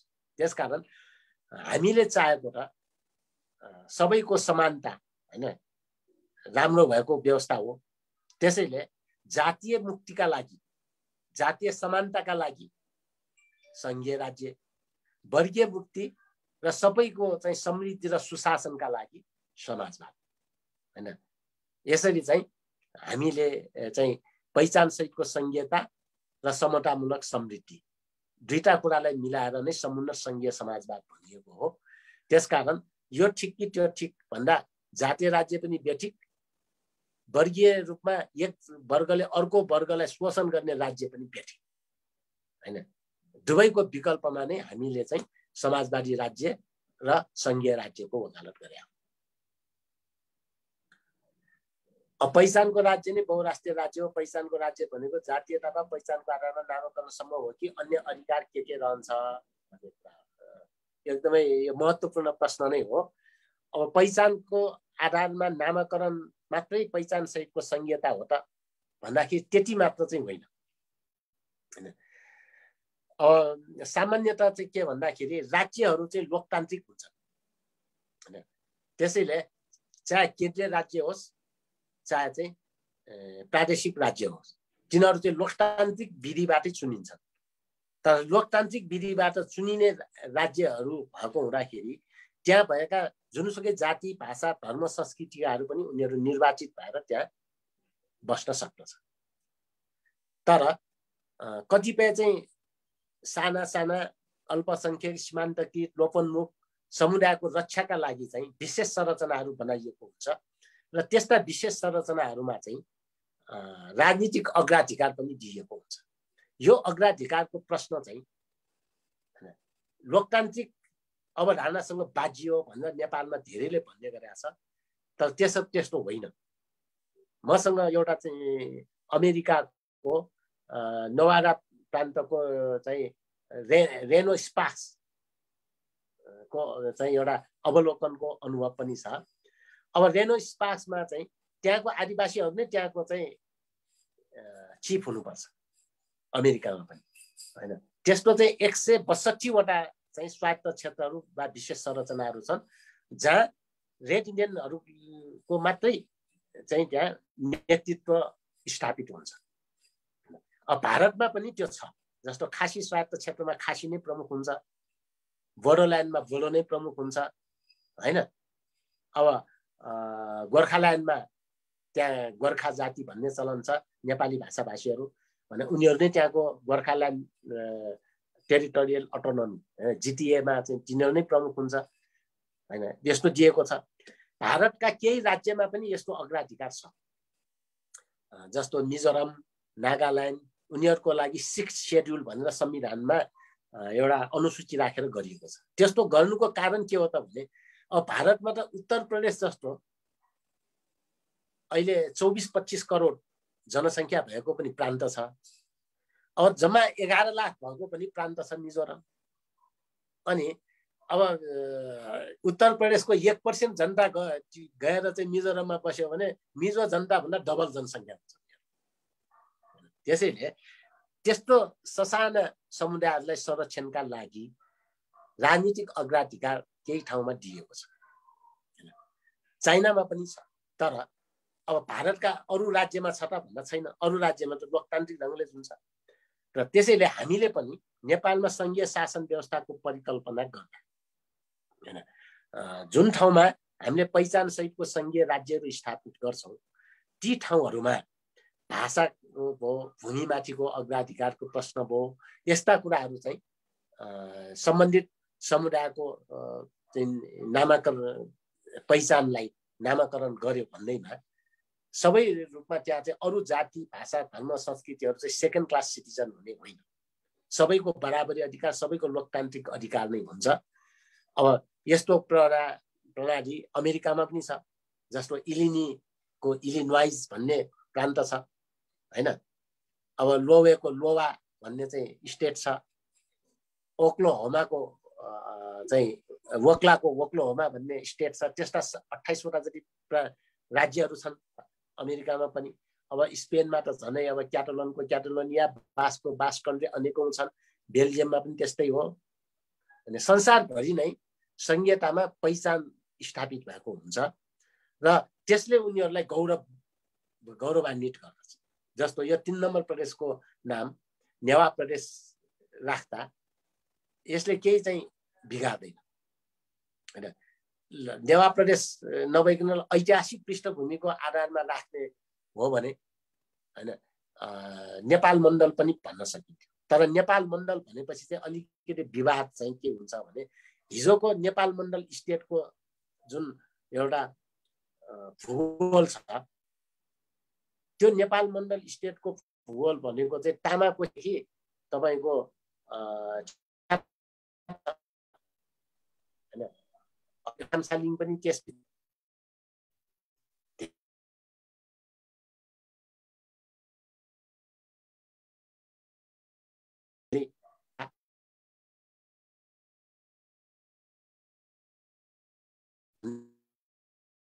नेपाल भन्नाले चाहिँ सामान्यतः भ्यालीभित्रलाई जनाउँथ्यो। हाम्रो भाषामा नेपाल भनेको यो बनेपाल भनेको चाहिँ नेपाल भन्दा बाहिरको पृष्ठभागलाई बनेपाल भन्छ हाम्रो भाषामा। अहिले नेपाल र बनेपाल यो दुईटै चाहिँ नेप ट्राइब्ससँग जोडिएका थिए हैन। त्यसैले आजको 3 नम्बरको कुरा गर्दाखेरि हामीले 3 नम्बर प्रदेशभित्र हामी शेर्पालुङका केही भूभाग पनि देख्न सक्छौँ। तामसालिङ त मूलतः यही नेपाल मण्डलको हिजोको राज्यभित्रै तामसालिङका सबै छन्। अब त्यति बेला तामाङहरूको पनि भिलेज रिपब्लिकहरू थिए। सबैभन्दा ठुलो भिलेज रिपब्लिक चाहिँ तामाङहरूको तिमाल थियो। त्यो तिमाल चाहिँ त्यति बेला चाहिँ सेन राज्यको अधीनस्थ थियो हैन। मकवानपुरे सेन राज्य जुन चाहिँ हाम्रो दक्षिण पश्चिममा काठमाडौँबाट दक्षिण पश्चिममा चिसापानी गढी र मकवानपुर गढी छ। मकवानपुर गढी चाहिँ सेन राज्यको गढी हो र चिसापानी गढी चाहिँ नेवा राज्यको गढी हो। त्यसमा अब सेन राज्यको पनि 3टा राज्य थियो सेनहरूको पनि। एउटा मकवानपुर हैन, यता नारायणी पश्चिममा थियो है। मैले पाल्पाको गणना गरिनँ न, त्यो मुकुन्द सेनको पाल्पाली सेन राज्य एउटा हो। अब यतापट्टि चाहिँ पूर्वतिर पनि 3टा सेन राज्य, एउटा मकवानपुरे सेन राज्य, अर्को चाहिँ चौडण्डी र अर्को विजयपुर, 3टा सेन राज्य थियो। अब चौडण्डी किराँत इलाकामा थियो हैन, विजयपुर लिम्बुवान इलाकामा थियो त्यति बेला, र मकवानपुर चाहिँ यतापट्टि अहिलेको 3 नम्बर भित्रको दक्षिणी भागमा पर्दछ। त्यसको भूभाग भनेको के थियो त भने मकवानपुर, सिन्धुली र चितवन हैन। चितवनको भित्री मधेस भनौँ न, चितवन, मकवानपुर र सिन्धुलीको भित्री मधेसलाई समेटिएको चाहिँ मकवानपुर सेन राज्य हो, जसमा चाहिँ नारायणदेखि कमला नदीसम्मको भित्री मधेस पर्दछ। र आजको 3 नम्बर भनेको चाहिँ वास्तवमा हिजोको नेपाल मण्डल र मकवानपुरे सेन राज्यको संयुक्त समष्टि, संयुक्त रूप नै आजको 3 नम्बर प्रदेश, यो बागमती प्रदेश नामाकरण गरिएको ठाउँ अहिले चाहिँ यो भित्र पर्दछ। त्यस हिसाबले अब हामीले राज्यको पुनर्संरचनामा आफ्ना केही धारणाहरू राखेका छौँ र अब यहाँ भर्खरै उठाइएको प्रश्नमा मैले चाहिँ यति नै कुराहरू भने कि पहिचानको राज्य नै, पहिचान सहितको संघीय राज्यको रूपमा बहुराष्ट्रिय राज्यलाई चाहिँ समेट्नु नै हाम्रो देशको परिप्रेक्ष्यमा अन्तर्राष्ट्रिय मान्यता, होल्डिङ टुगेदर फेडरलिजमको मान्यता अनुकूल हो भन्ने कुरा नै मैले यहाँ स्पष्ट गरेँ। अब यहाँ चाहिँ अर्को नरेशजी कुमार नेवारले इजरायलबाट सोध्नु भएको छ। नेपाल बहुराष्ट्रिय देश हो, मगर राष्ट्रियता, गुरुङ राष्ट्रियता, तामाङ राष्ट्रियता आदि सबै राख्नु भएको छ उहाँले। यी सबै बहुराष्ट्रियताहरू मिलेर नेपाललाई सुन्दर विशाल बहुराष्ट्रिय एकता सुन्दर देश नेपाल बनेको छ। एकदम सही कुरा हो। सबै राष्ट्रियताहरूको साझा फुलबारी नै नेपाल हो, जुन कुरा चाहिँ हाम्रो राष्ट्रिय गानमा पनि 100औं ठुङ्गा को चाहिँ चर्चा रहेको छ। राष्ट्रिय शिक्षक समाजको तर्फबाट ठाकुरनाथ गौतमजीले एउटा सोध्नु भएको छ। राजेन्द्र महतोले यो सही समयमा उठाएनन्। एउटा कुरा भने केपीले यसका मर्म बुझ्लान् जस्तो लाग्दैन। अब संवैधानिक रूपमा उहाँले गरेको परिप्रेक्ष्यमा अब मान्यताको हिसाबले यो ठिक मान्यता नै हो। अब उनले त्यहाँ गएर उठाएको कुरालाई त्यस्तो विवादास्पदै बनाउनु पर्ने कारण थिएन र अब एकल जातीय रूपमा एकल नस्लीय रूपमा चलाउन चाहने भएकोले यो धेरै विवादहरू भए र विभिन्न राजनीतिक दलका व्यक्तिहरू युवा विद्यार्थी पार्टी अनेकौंले त्यसको विरोध गरेका छन् तर वास्तवमा बहुराष्ट्रिय राज्य भनेको बहुजातीय राज्य नै भएको हुँदाखेरि त्यसको विरोध गर्नुपर्ने कुनै तुक छैन भन्ने कुरा नै मैले भने। अब केपी ओलीले यसलाई बुझ्ने त कुरै छैन। हिजो नै केपी ओलीले राजेन्द्र महतोलाई बोलाएर तपाईले त्यो फिर्ता लिनुस्, तुरुन्त चाहिँ प्रेस विज्ञप्ति जारी गर्नुस् भनेर दबाब दियो। दबाब दिइसकेपछि उहाँले पनि संविधानको धारा 3 अनुसार चाहिँ मैले नेपालको सार्वभौमसत्ता र राष्ट्रिय अखण्डतालाई सम्मान गर्छु भनेर भन्नुभएको छ। राष्ट्रिय अखण्डता र सार्वभौमसत्ताले सम्मान गर्नैपर्छ र बहुराष्ट्रिय राज्यले चाहिँ राष्ट्रिय अखण्डतालाई सम्मान नगर्ने हो भने त भारतको पनि राष्ट्रिय अखण्डता हुँदैन थियो, अमेरिकाको पनि राष्ट्रिय अखण्डता हुँदैन थियो। मैले अघि भने सानो एउटा चाहिँ माइक्रोनेसिया जस्तो देशको पनि के कहाँ अखण्डता जान्छ हैन। अब त्यसैले बहुराष्ट्रिय राज्य भनेको चाहिँ यो विखण्डनको चिन्तनसँग सम्बन्धित विषय नभएको हुँदाखेरि अब अहिले उहाँले त्यो उठाउँदाखेरि अब समयमा उठाए कि उठाएनन् त्यो आफ्नो ठाउँमा छ, तर विषयवस्तु चाहिँ त्यो ठिकै कुरा हो। शाब्दिक रूपमा बुझ्दा राष्ट्र व्यापक हो कि राज्य व्यापक हो भन्ने कुरा आयो। अब राज्यको आफ्नो ठाउँमा व्यापकता छ। मैले अघि भने संघीय राज्यमा राज्यभित्र राज्यको हुन्छ हैन, एकात्मक मुलुकमा एउटा मात्रै राज्य हुन्छ हैन। एकात्मक मुलुकमा चाहिँ एउटा मात्रै राज्य हुने हैन, एउटा सरकार हुने र अरु सबै त्यसको युनिट मात्रै हुने भएकोले युनिटरी भनिएको। अब राष्ट्र चाहिँ कतिपयमा त इन्टरकन्टिनेन्टल पनि हुन्छ। जस्तो अघि मैले सामीको उदाहरण दिएँ हैन। सामीहरू चाहिँ लगभग चाहिँ 4-5 वटा देशमा फैलिएको अवस्था छ। त्यो चाहिँ स्क्यान्डिनेभियामा विशेष त छ, डेनमार्क, स्विडेन, त्यसपछि चाहिँ नर्वे हैन, र त्यसपछि अब रसिया हैन, नर्डर्न बेल्टमा नर्डिक क्षेत्रमा सामीहरू छन् तर एउटा देशमा छैन। अब जर्मनहरू पनि अस्ट्रियामा पनि जर्मन छ, स्विट्जरल्यान्डमा पनि जर्मन छ हैन, त्यसपछि तपाईको जर्मनीमा पनि जर्मन छ। त्यसले एक राष्ट्र भए पनि उनीहरू बहुराज्यमा छन्, विभिन्न राज्यहरूमा बाँडिएर बसेका छन्, विभिन्न देशहरूमा बाँडिएर बसेका छन्। त्यसैले त्यसको व्यापकता आफ्नै ढङ्गले परिभाषित हुनु पर्यो हैन। अब जर्मन राष्ट्र भनेको चाहिँ स्विट्जरल्यान्डमा झन्डै 64% त्यहाँको जनता हो, अस्ट्रियामा लगभग चाहिँ 90% भन्दा बढी जर्मन हो, जर्मनीमा त झन् कुरै भएन। यस्तो किसिमको कुरा हो।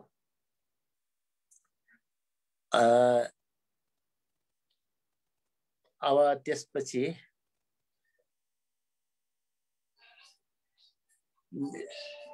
अधिराज राईजीले हरेक जात जातिमा पनि शोषक र सामन्तीको कमी छैन भनेको त्यो एकदम ठिक हो। नेवारमा पनि शोषक पनि छन्, शासित पनि छन्। यो कुरालाई चाहिँ अन्त्य गर्नै पर्छ। त्यसकारण नै हामीले समाजवाद हैन, शोषणबाट मुक्ति, वर्गीय शोषण हैन, वर्गीय उत्पीडनबाट मुक्तिका लागि समाजवाद भनिएको हो। समाजवादमा चाहिँ उत्पादक शक्ति अर्थात् चाहिँ श्रमजीवी वर्गलाई उत्पादनका साधनहरूबाट वञ्चित बनाइन्छ।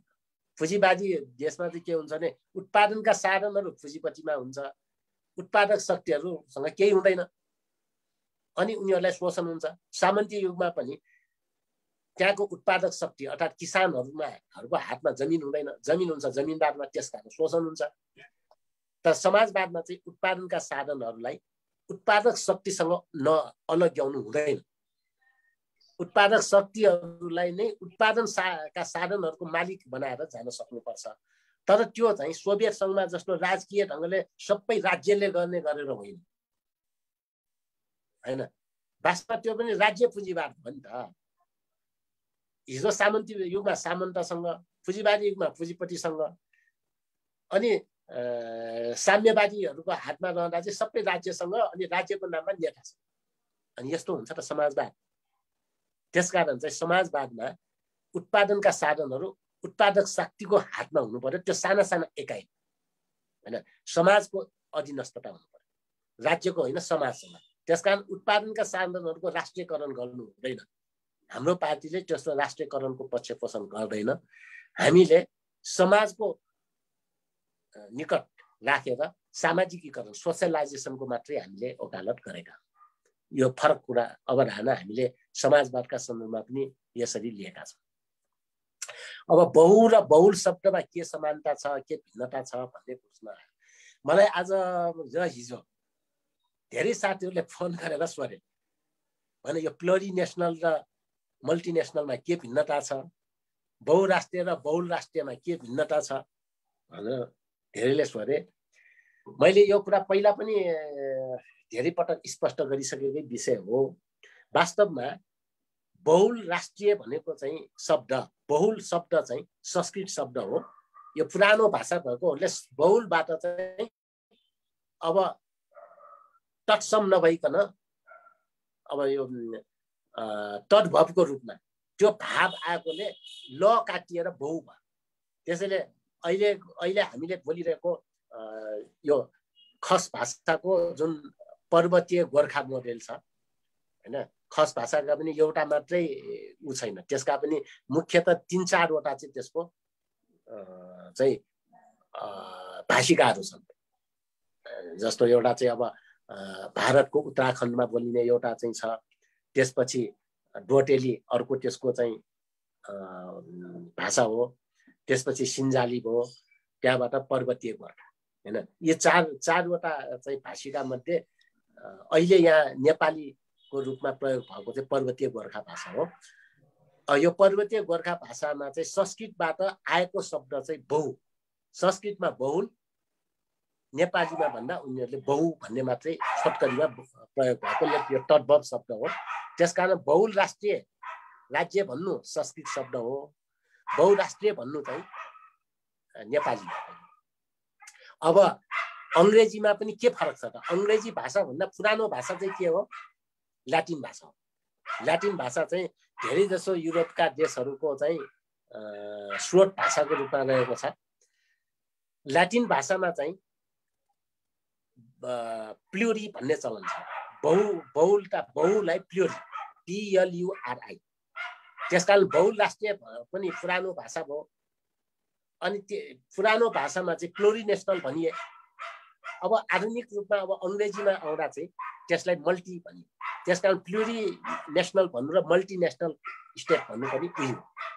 यसमा भिन्नता छैन, खालि ल्याटिन भाषा र अङ्ग्रेजी भाषा फरक यति हो।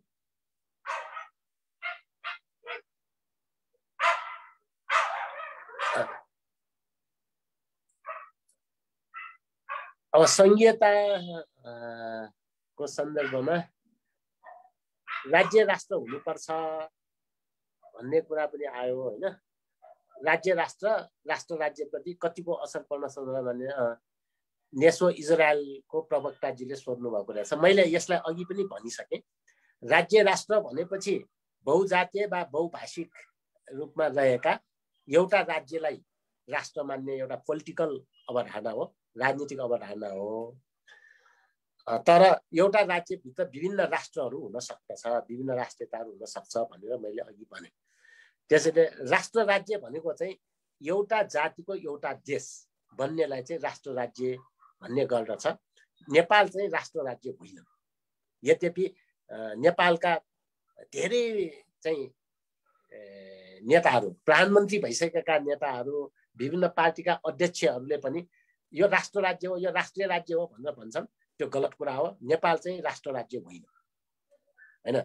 वान नेसन वान स्टेट वा एक जाति एक राज्य होइन नेपाल। एक जाति एक राज्य नभएको हुँदाखेरि, अर्थात् एकल जातीय राज्य नभएको हुँदा नेपाल चाहिँ राष्ट्र राज्य होइन। नेपालमा रहेका सबै जात जातीय राष्ट्रियता भन्न मिल्छ कि मिल्दैन, आन्तरिक र बाह्य राष्ट्रियतामा के फरक छन्। अब नेसनालिटीलाई चाहिँ अब बाह्य राष्ट्रियताको रूपमा र आन्तरिक राष्ट्रियताको रूपमा पनि कहिलेकाहीँ चर्चा हुने गर्दछ। अब आन्तरिक राष्ट्रियता भनिसकेपछि त मैले अघि गरेको व्याख्या अनुसार नै एउटा जातिको चाहिँ नेसनालिटीलाई हैन, उसको चाहिँ नेसनालिटी के हो भन्दाखेरि राष्ट्रियताको रूपमा व्याख्या हुने भयो। अब बाह्य राष्ट्रियता भन्नाले बाह्य हस्तक्षेप र बाह्य शोषण उत्पीडन एउटा औपनिवेशीकरणबाट मुक्तिका लागि चाहिँ बाह्य राष्ट्रियताको चर्चा हुने गर्दछ। र समष्टिमा भन्दाखेरि जबसम्म नेपालभित्रका विभिन्न जाति भाषा धर्म संस्कृतिका राष्ट्रियताहरूको बीच एकता हुँदैन हैन, बाह्य हस्तक्षेप र बाह्य अतिक्रमणबाट बच्न सकिँदैन र त्यस्तोमा चाहिँ उनीहरूले प्रयोग गर्नेछन् र हामीले त्यसबाट मुक्तिका लागि आन्तरिक राष्ट्रियताहरूको बीचको एकतामा जोड दिनुपर्छ। यसैको लागि पनि संहिताले हामीलाई एक सूत्रमा बाँध्छ र वास्तवमा नेपाल जस्तो बहुजातीय बहुराष्ट्रिय मुलुकका लागि राष्ट्रिय एकताको आधार भनेकै पहिचान सहितको संहिता हो भन्ने कुरालाई मैले यहाँ स्पष्ट गरेँ।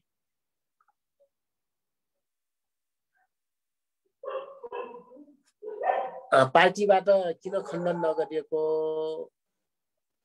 पार्टीको धारणा पठाउनु पर्ने जस्तो लाग्छ। हाम्रो पार्टीको धारणा त हामीले बहुराष्ट्रिय राज्य भनेर पार्टीको घोषणापत्रमै लेखिएको कुरा मैले चाहिँ प्रश्न गरेको छु। यो चाहिँ हाम्रो गोपाल धौबन्जाजीले सोध्नु भएको रहेछ।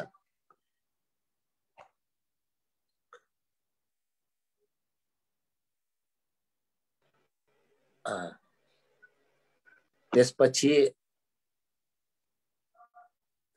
लक्ष्मीजीले यो रेकर्ड भएको छ कि छैन भन्नुभएको। यो चाहिँ सायद एडमिट गर्ने साथीले यसको चाहिँ रेकर्ड गरेको हुनुपर्छ जस्तो लाग्छ। पनि लाइभ भइरहेको हुँदाखेरि फेसबुकबाट पनि यसलाई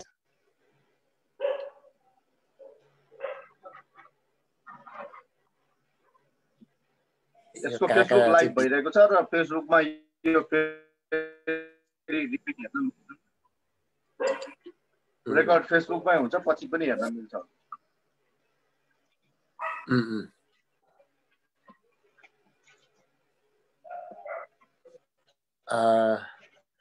अब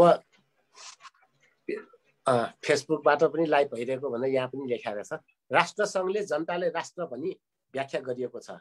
ठिकै हो, राष्ट्रसङ्घले समष्टिमा एउटा राज्यलाई नै राष्ट्र भनिसकेको अवस्था छ, त्यहाँको पिपललाई। फेरि यहाँ पिपल र पिपल्स भन्ने पनि फरक छ। राइट टु सेल्फ डिटर्मिनेसन भनेर चाहिँ शब्द प्रयोग गर्दा पिपल्स भन्ने छ कि पिपल र पिपल्स भनेको फरक हो है, यो पनि बुझ्न जरुरी छ। पिपल भनेको आफैमा पर्सनको प्लुरल हो, जस्तो म व्यक्ति पर्सन, तर हामी सबै मिल्दाखेरि पिपल हो हैन। तर पिपल्स भनेको चाहिँ के हो भने विभिन्न जातिहरूलाई चाहिँ पिपल्स भन्छ है। पर्सन पिपल पिपल्स हैन। पर्सन भनेको म व्यक्ति, अब पिपल भनेको अब समस्त सम्पूर्ण नेवारहरू चाहिँ पिपल हो भने पिपल्स भनेपछि राई लिम्बू मगर गुरुङ मधेसी नेउ हैन तामाङ थारू सबै चाहिँ के हो पिपल्स एउटा देशमा। त्यसैले राइट टु सेल्फ डिटर्मिनेसन सम्बन्धी डिक्लेरेसनहरूमा सन् 1966 को डिक्लेरेसनहरूमा जुन चाहिँ राइट टु सेल्फ डिटर्मिनेसनको अर्थात् आत्मनिर्णयको अधिकारको उल्लेख हुँदा पिपल्स भन्ने शब्द छ। पिपल्स भन्ने शब्द चाहिँ विभिन्न जातिहरूलाई सम्बोधन गर्नको लागि राखेको हो।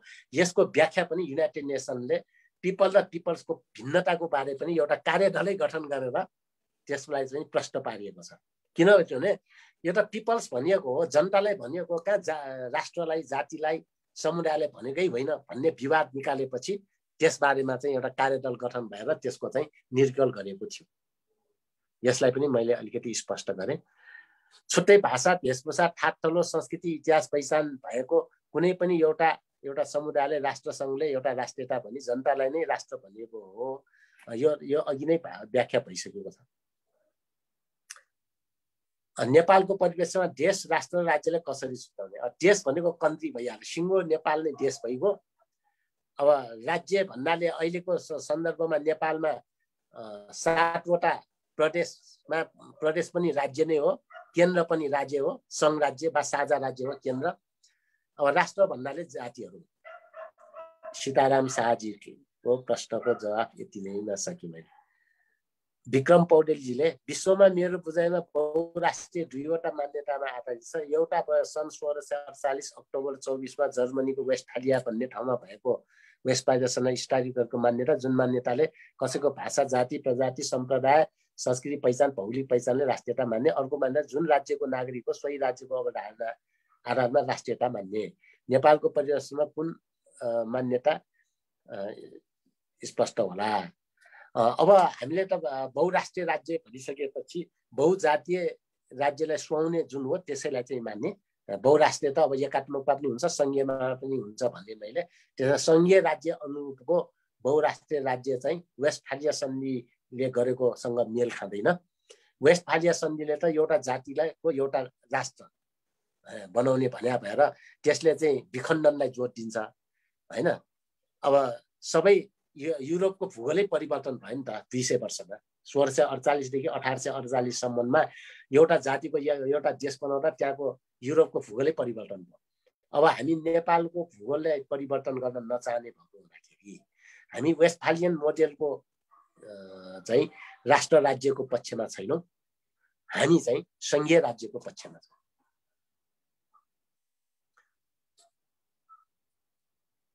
नेपाल अब बहुराष्ट्रिय राज्य नै हो। अब संयुक्त राष्ट्र सङ्घको भाषामा राज्य राष्ट्र पनि यसलाई भन्न सकिन्छ, तर राष्ट्र मात्र चाहिँ भन्नु उपयुक्त छैन। ल विभिन्न ठाउँबाट पनि म सहभागी भइरहेको छु भनेको छ। सबैलाई धन्यवाद छ। प्रमोदजीले नेपालको संविधान अनुसार युएन नेसन स्टेट व्याख्या गरेको पाइएको छ। नेपालको संविधानमा नेसन स्टेट भनिएको छैन। युएनको नेसन स्टेट व्याख्या गरेको पाइएको छ। राष्ट्र राज्य भनेर त कहीँ पनि परिभाषा गरिएन। समष्टिमा के भनियो चिनमा चाहिँ नेपाली जनता समष्टिमा राज्य हो, समष्टिमा राष्ट्र हो भनेर परिभाषा गरिएको छ। त्यसले गर्दाखेरि राष्ट्र राज्य चाहिँ होइन, तर नेपालको सम्पूर्ण राजनीतिक व्यवहार चाहिँ राष्ट्र राज्य जस्तो बनाउन खोजिएको पाइएको छ। स्टेट विदिन स्टेट पनि नेपालको समाजको चित्रण नभएर प्रशासनमा रहेको पाइयो वा एकल जातीय नै। नेपालमा चाहिँ स्टेट विदिन स्टेटको मान्यता पनि गलत ढङ्गले नै प्रयोग भएको छ। त्यो मैले अघि पनि भने प्रशासनिक संहितामा स्टेट विदिन स्टेटको मान्यता ठिक ढङ्गले प्रयोग हुँदैन बहुजातीय देशमा। तर अब तपाईको अस्ट्रेलिया जस्तो देशमा, जर्मन जस्तो देशमा त स्टेट विदिन स्टेट पनि ठिक ढङ्गले नै प्रयोग हुन्छ। किनभने त्यहाँ जर्मनीमा जर्मन मात्रै छन् होइन, त्यहाँ जर्मन भित्रको डाइलेक्ट्सहरू अलिकति फरक फरक समुदाय हुने, तर चाहिँ मूलत एउटै समुदाय हो। अब अस्ट्रेलियामा पनि त्यस्तो भएकोले स्टेट विदिन स्टेट त्यस्तो देशमा प्रशासनिक संहिताले काम गर्छ होइन। तर हाम्रो देशमा चाहिँ त्यसले काम गर्दैन। Nation within nation, state within nation within nation, राष्ट्रभित्र राष्ट्र भन्ने मान्यताको पनि मैले अघि व्याख्या गरिसकेको छु। तर त्यसलाई चाहिँ स्टेट नेसनको मात्र चाहिँ हुन्छ भन्ने कुरालाई चाहिँ बुझ्न जरुरी हुन्छ।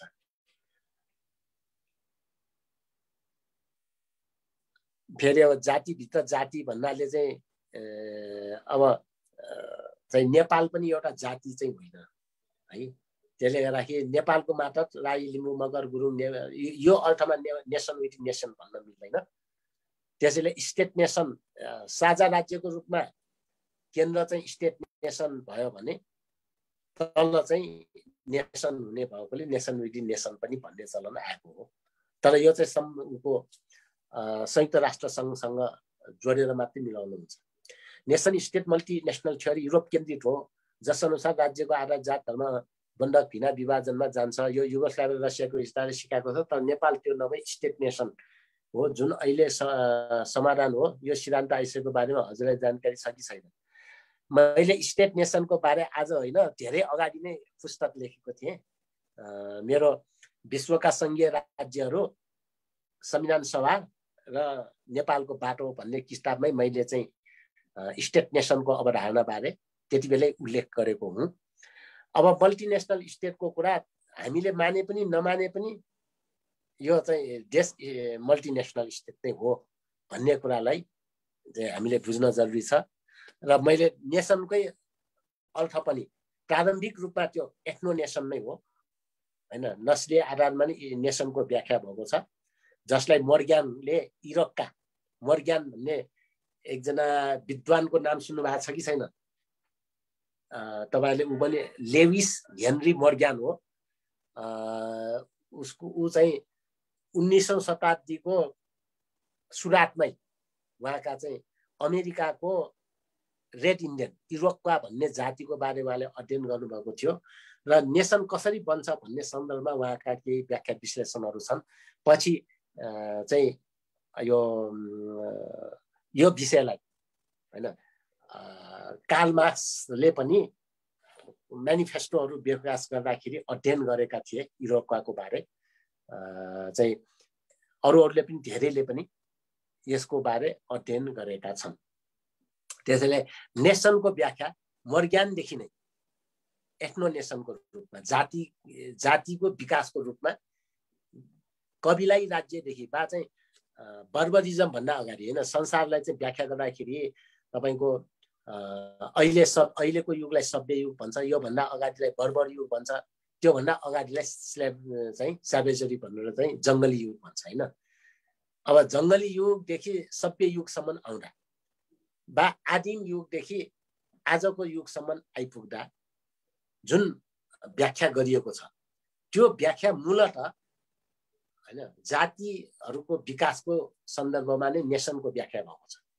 तर लिग अफ नेसनदेखि नै आएपछि मात्रै राष्ट्र र राज्यको चाहिँ राष्ट्रलाई पनि चाहिँ पोलिटिकल्ली व्याख्या हुन थाल्यो। राष्ट्रलाई पोलिटिकल्ली व्याख्या हुन थालिसकेपछि अहिले चाहिँ स्टेट नेसनको कन्सेप्ट आएको हो। यो धेरै पछि लिग अफ नेसन्सबाट सुरुवात भएको हुँदाखेरि यसको प्रारम्भिक र यसको शास्त्रीय व्याख्या र आधुनिक व्याख्याहरू दुईटै कुरालाई हेरेर मल्टिनेसनल स्टेट यसको चाहिँ सुरुदेखि आजसम्म भइरहेको व्याख्या हो, स्टेट नेसन चाहिँ संयुक्त राष्ट्र संघले गरेको पछिल्लो व्याख्या हो भनेर दुईटै कुरा चाहिँ साइड बाई साइड भएकोले केही समस्याहरू भएका हुन्।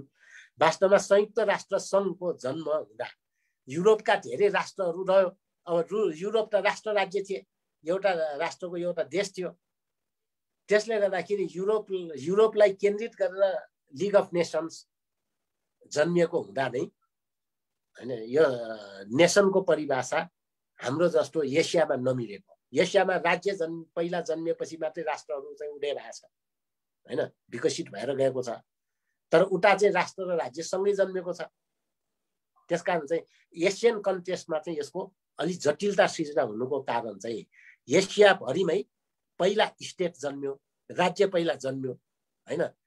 एउटा निश्चित जनसङ्ख्या, निश्चित भूगोल, त्यहाँ चाहिँ एउटा सार्वम सत्ता र त्यहाँ जनता, यी चारैवटा कुरा भएको चाहिँ राज्य पहिला जन्मियो। अनि त्यो राज्यबाट चाहिँ बिस्तारै चाहिँ अविकसित हैन प्राणीहरू भनौँ न, मानव समुदाय चाहिँ विकसित हुँदै राष्ट्रमा रूपान्तरित भएर गइरहेको छ। त्यसले गर्दा केही भिन्नताहरू युरोपको व्याख्यामा र एसियाको व्याख्यामा अलिकति समस्या देखा पर्ने एउटा कारण हो। सन्तोष गणेशजीले एउटा सुझाव राष्ट्रिय मुक्ति आन्दोलनका सन्दर्भमा अब यही एजेन्डा लिएर जानुपर्छ भन्ने एउटा कुरा गर्नुभएको छ। अब त्यसको लागि धन्यवाद छ। उपयुक्त स्थितिमा हामीले यो कुराहरू गरेकै छौँ। बहुराष्ट्रिय राज्यको न्यूमा भारत र पाकिस्तानको विभाजन, पाकिस्तान र बङ्गलादेश टुक्रिएको उदाहरण भएकोले यो गलत कुरा हो। बहुराष्ट्रिय राज्यको कारणले गर्दा भारत टुक्रिएको होइन। भारत अहिले पनि बहुराष्ट्रिय राज्य हो, पाकिस्तान पनि अहिले पनि बहुराष्ट्रिय राज्य हो। र भारत र पाकिस्तान टुक्रिनुको कारण चाहिँ पाकिस्तानले एउटा स्टेट मागेको थियो, मुस्लिमहरूको बाहुल्यता भएको एउटा स्टेट मागेको थियो। तर जवाहरलाल नेहरूले त्यति बेला दिन चाहेन। जबकि त्यति बेलै पनि उत्तर प्रदेश बिहार जस्तो धेरै जनसङ्ख्या भएको राज्यहरू चाहिँ थिए। अहिले नै भन्नुहोस् न, उत्तर प्रदेशमा 24 करोड जनसङ्ख्या छ, पाकिस्तानमा त कति छ र 5.5 करोड जनसङ्ख्या हो अहिले हैन। तर पाकिस्तानलाई चाहिँ एउटा मुस्लिम बाहुल्य एउटा प्रान्त दिनुस् ताकि हामी मुस्लिमहरूको पनि स्वशासनको अधिकार होस् भन्दा जवाहरलाल नेहरूहरूले अस्वीकार गर्यो, जसको कारणले गर्दा तत्कालीन रूपमा लडेका हैन, साम्राज्यवादको विरुद्ध काँधमा काँध मिलाएर चाहिँ लडेका जिन्ना र नेहरूहरूको बिचमा द्वन्द्व भयो र जिन्नाले तत्कालीन त्यहाँको चाहिँ राजधानी कलकत्तामा चाहिँ जुलुस प्रदर्शन गरे। 1945 देखि 1947 सम्ममा ठुला ठुला जुलुस प्रदर्शनहरू भए। पछिल्लो चाहिँ मुस्लिम विद्रोहमा त्यहाँ चाहिँ तपाईको 5000 मुस्लिमको हत्या भएपछि जिन्नाले भन्यो अब सँगै बस्न सकिन्न भनेर तत्कालीन ब्रिटिस साम्राज्यवादले कब्जा गरेका हैन। भारत भन्ने देश त थिएन। वास्तवमा भारत भन्ने देश जन्माएको कसले है? जसरी जर्मन चाहिँ बिस्मार्कले एकीकरण गरे भन्छ हैन, तर भारतको एकताबद्ध यो अहिलेको एकीकृत राज्यको सृजना त ब्रिटिसले गरे हो। त्यो भन्दा अगाडि त लगभग 565 वटा प्रिन्सिपालिटिजहरू राज्यहरू थिए। त्यहाँ साना साना देश न थियो भारत त।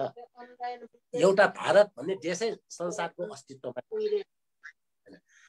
अब पाकिस्तान, भारत हैन, नागाल्यान्ड, मिजोरम यिनीहरू सबै अलग अलग रूपमा रहँदा त्यति बेला चाहिँ भारत नामबाट ब्रिटिसले नै चाहिँ इन्डिया भनेर सृजना गरे हैन।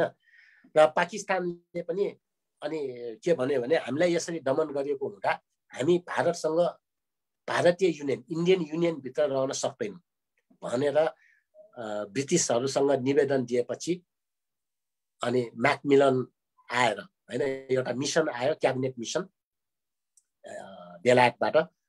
त्यो मिसन आएपछि पाकिस्तानलाई चाहिँ भारतलाई भन्दा पहिला स्वतन्त्रता दियो हैन। भारतलाई भन्दा अगाडि पाकिस्तानलाई स्वतन्त्रता दियो र त्यसपछि बाँकी रहेको भूभागलाई भारतभित्र गाभियो। यस हिसाबले जुम्ल्या देशको रूपमा नै भारत र पाकिस्तान जन्मिएको हो। यो चाहिँ बहुराष्ट्रिय राज्यको अवधारणाका कारण भएको होइन हैन। पाकिस्तानलाई भारतको एउटा प्रान्त जसरी उत्तर प्रदेश बिहारलाई बनाए जस्तै पाकिस्तानलाई एउटा प्रान्त बनाएको भए त हुन्थ्यो, तर त्यसो गरेनन्। तर त्यसको केही समयपछि जवाहरलाल नेहरूले चाहिँ त्यसको 5-7 वर्षपछि होला 1956 पछि चाहिँ फेरि जिन्नालाई चाहिँ प्रस्ताव पठाए होइन, पाकिस्तान एउटा प्रान्त बनाउन हामी तयार छौँ। त्यसकारण भारतीय सङ्घभित्र, भारतीय युनियनभित्र पाकिस्तान चाहिँ एउटा प्रान्त बनेर चाहिँ हामी एकसाथ बसौँ भन्ने प्रस्ताव पठाए। त्यो प्रस्ताव पठाएपछि जिन्नाले चाहिँ जवाफमा के लेखे त भन्दाखेरि हिन्दू का पीछे ज्ञान भनेर लेखे। अब हिन्दू का पीछे ज्ञान भनेर आज चाहिँ उखान जस्तो बन्द भएको छ हिन्दू का पीछे ज्ञान भनेर। किन भन्दाखेरि जिन्नाले प्रयोग गर्यो हैन। यदि त्यो पहिल्यै दिएको भए त उत्तर प्रदेश जस्तो ठुलो चाहिँ राज्य हैन, त्यत्रो धेरै जनसङ्ख्या भएको चाहिँ स्टेट हुन सक्ने, पाकिस्तान स्टेट हुन नसक्ने त होइन। पाकिस्तानको विभाजनपछि त त्यहाँ नागाल्यान्ड, मिजोरम सब ठाउँमा विद्रोह हुन थाल्यो। तेलङ्गानामा विद्रोह हुन थाल्यो तेलुगुहरूबाट।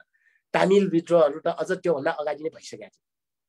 पछि चाहिँ अनि फैजल अलीको नेतृत्वमा एउटा आयोग गठन गरेर पहिचानको आधारमा राज्य बनाउन सकिने भन्ने दिएपछि बिस्तारै चाहिँ यो 14 प्रान्तबाट सुरु भएको भारत आज 29 प्रान्तमा पुगिसक्यो।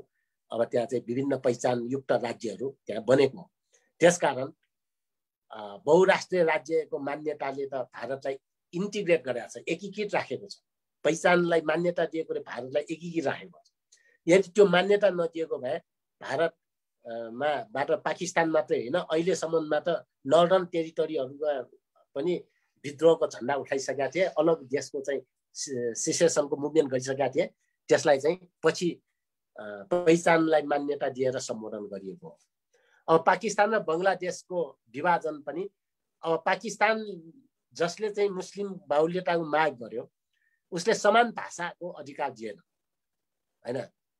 उर्दू भाषा मात्रै हुने बङ्गलादेशको चाहिँ भाषा चाहिँ प्रयोग गर्न नपाउने बङ्गाली भाषा चाहिँ त्यसो भएपछि त्यहाँ भएको चाहिँ भाषिक अधिकारका लागि भएको चाहिँ सङ्घर्षमा पाकिस्तानबाट फेरि बङ्गलादेशीहरूमाथि दमन भए हैन पूर्वी पाकिस्तान भनिन्थ्यो अनि त्यो पूर्वी पाकिस्तानमा दमन भएपछि भारतले पनि फेरि के गर्यो भने बदला लिने हिसाबले त्यसलाई चाहिँ बङ्गलादेशमा चाहिँ गएर आफ्नो चाहिँ सेना राखिदिएर बङ्गलादेशलाई विभाजित गराइदिए हैन त्यो कुनै बहुराष्ट्रियताका कारण भएको होइन त्यो त सबै एउटै समुदाय हो बङ्गलादेश र पाकिस्तानको जातीय रूपमा भन्ने हो भने त्यस्तो भिन्न होइन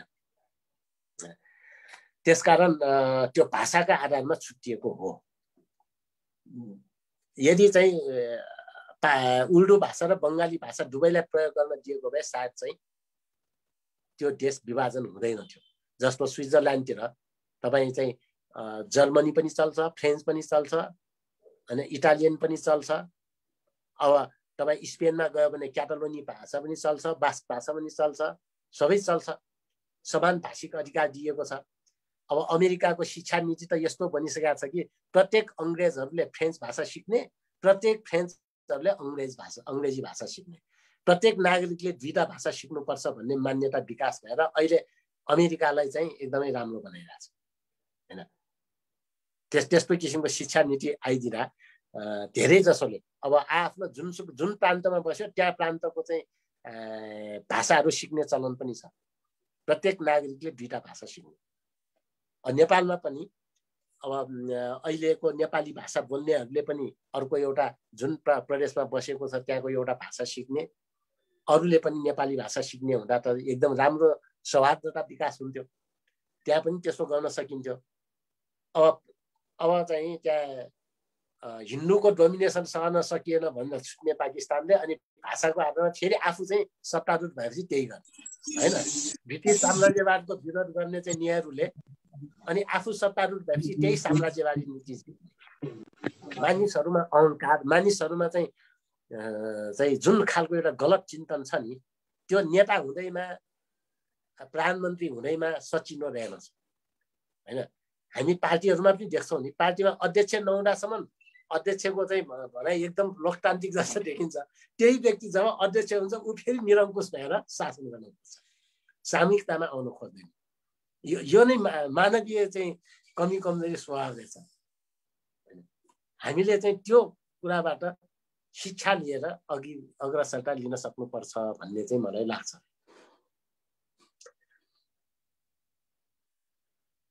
अब शासकीय स्वरूपको सन्दर्भमा आजको एजेन्डा त होइन तर हामी त प्रत्यक्ष निर्वाचित राष्ट्रपति र पूर्ण समानुपातिक संसद नै हुनुपर्छ भन्ने पक्षमा छौँ प्रत्यक्ष निर्वाचित राष्ट्रपति प्रणाली भयो भने अहिलेको जस्तो बाह्य शक्तिको चलखेलबाट यो देशलाई अस्थिरतामा लान सक्दैन हैन र नेपाल जस्तो देशमा राष्ट्रिय एकता पनि बलियो हुन्छ र हामीले त राष्ट्रपतीय प्रणालीलाई पनि समावेशी राष्ट्रपतीय प्रणाली भन्नुपर्छ भन्ने मान्यता विकास गरेका छौँ जस्तो राष्ट्रपतीय प्रणालीमा प्रधानमन्त्री हुनु हुँदैन भन्ने होइन राष्ट्रपतिको हातमा सत्ता रहँदा पनि एकजना प्रधानमन्त्री एकजना राख्न सकिन्छ हैन जस्तो अमेरिकामा राष्ट्रपति नै देशको पनि प्रमुख सरकारको पनि प्रमुख हुन्छ त हामी के गर्न सक्छौँ भने राष्ट्रपति देशको प्रमुख भएर अन्तर्राष्ट्रिय मामलाहरू ह्यान्डल गर्ने र प्रधानमन्त्रीले दिनानुदिनको चलाउने हैन त्यसरी गर्न सकिन्छ अनि राष्ट्रपति उपराष्ट्रपति र प्रधानमन्त्री तिनटै चाहिँ कमसेकम 3वटा कम्युनिटीहरूबाट हैन नेपालमा अहिले 7वटा कम्युनिटीलाई संवैधानिक मान्यता छ हाम्रो पार्टीको घोषणापत्रले पनि 7 क्लस्टरलाई मान्यता दिएको छ त्यो 7 क्लस्टर मध्ये प्रत्येक टाइम चुनाव लड्दा राष्ट्रपति उपराष्ट्रपति र प्रधानमन्त्रीमा फरक फरक कम्युनिटी हुने गरी चुनाव लड्ने र बल्क मत प्रणाली हैन एकमुष्ट मत प्रणालीको आधारमा एउटा मतले 3 जना एकैचोटि जित्ने त्यस्तो प्रणाली विकास गरेर जाने भयो भने हामीले चाहिँ राष्ट्रिय एकता राष्ट्रपति प्रणालीमा पनि देखिनेछ अनुहारमा पनि झल्किनेछ राष्ट्रपति एउटा कम्युनिटीको हुन्छ प्रधानमन्त्री अर्को कम्युनिटीको हुन्छ उपराष्ट्रपति अर्को कम्युनिटीको हुन्छ त्यसबाहेक पनि अझ सभामुख बाँकी हुन्छ उपसभामुख बाँकी हुन्छ हैन यसरी चाहिँ राष्ट्रिय एकताको प्रतीकको रूपमा राज्यलाई हामी त्यसरी देखाउन सक्छौँ र पूर्ण समानुपातिक संसदले त जनसङ्ख्याको आधारमा हैन त्यहाँ प्रतिनिधित्व पनि देखिन्छ। त्यसकारण हामीले समावेशी प्रकृतिको राष्ट्रपतीय प्रणालीको पक्षमा हामी उभिएका छौँ।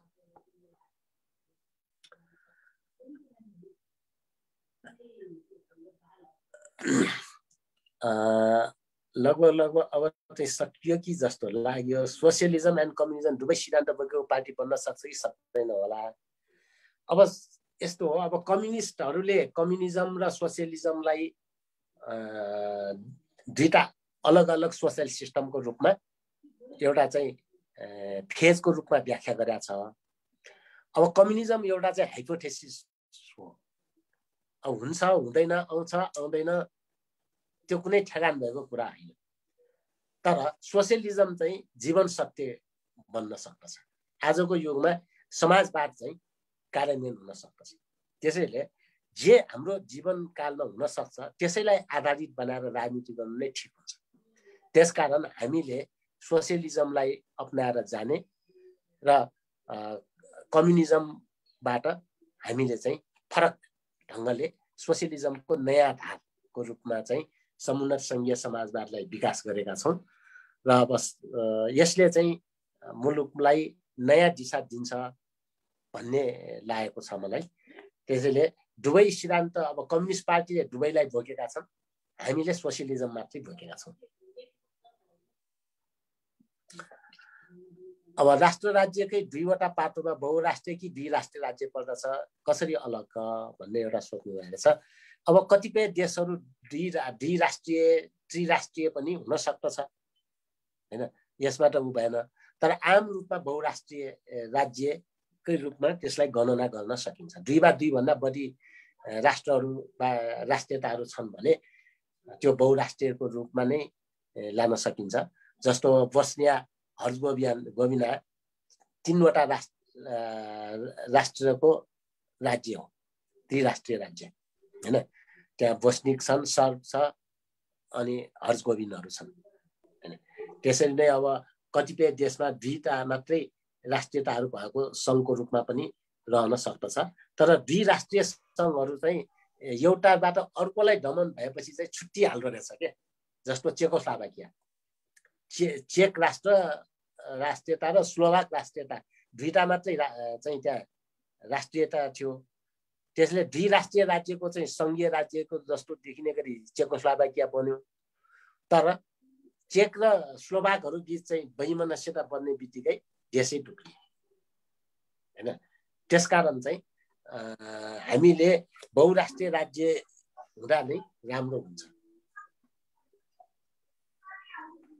भू राजनीतिक वैधानिक प्राप्त एउटा निश्चित भूगोल सीमाबद्ध राज्य नै राष्ट्र हो भने कसरी राज्य र राष्ट्र अलग, यसबारे मैले धेरै पटक यहाँ स्पष्ट गरिसकेका छु। राज्यको परिभाषामा मैले अघि चारवटा कुराहरू भने, निश्चित जनसङ्ख्या, निश्चित भूगोल हैन, त्यहाँको जनता र सार्वभौमसत्ता सम्पन्न हैन चाहिँ भयो भने त्यो राज्य हो। राष्ट्र भनेको एथ्नोनेसनको अर्थमा चाहिँ गण कबिला जनजाति हुँदै राष्ट्रको रूपमा विकास हुने हो भन्ने कुरा मैले अघि नै राखिसकेँ। तपाईले भनेको कुरा अलि मिलेन। बहुराष्ट्रिय राज्य र राज्य राष्ट्रमा धेरै फरक छ भनेर मैले पढेको छु र प्रमाण पनि छ। नेपाललाई अब प्रयोगशाला बनाउन भएन है तपाईहरुको जतिको व्यक्तिले भनेर चाहिँ यहाँ ड्रुटको ड्रुट गर्नु पर्यो भन्ने कुराहरू भन्नुभएको रहेछ। मैले अघि चाहिँ बहुराष्ट्रिय राज्य र राज्य राष्ट्रको सन्दर्भमा फरक नै व्याख्या गरेको छु। बहुराष्ट्रिय भनेको बहुजातीय राज्य हो भनिसकेँ मैले हैन। राज्य राष्ट्र भनेको चाहिँ एकात्मक वा सङ्घीय राज्यमा जुन एउटा चाहिँ सार्वभौमसत्ता सम्पन्न राज्य हुन्छ त्यसैलाई चाहिँ राष्ट्र भन्ने चलन आयो। त्यो पनि युरोपियन मोडेलमा राष्ट्र र राज्य एउटै भएको हुँदाखेरि आएको कन्फ्युजन हो भन्ने कुरा पनि मैले प्रश्न गरिसकेको छु। त्यसकारण मैले भनेको कुरामा कुनै कन्फ्युजन हुनुपर्ने जरुरी मैले देखाएको छु।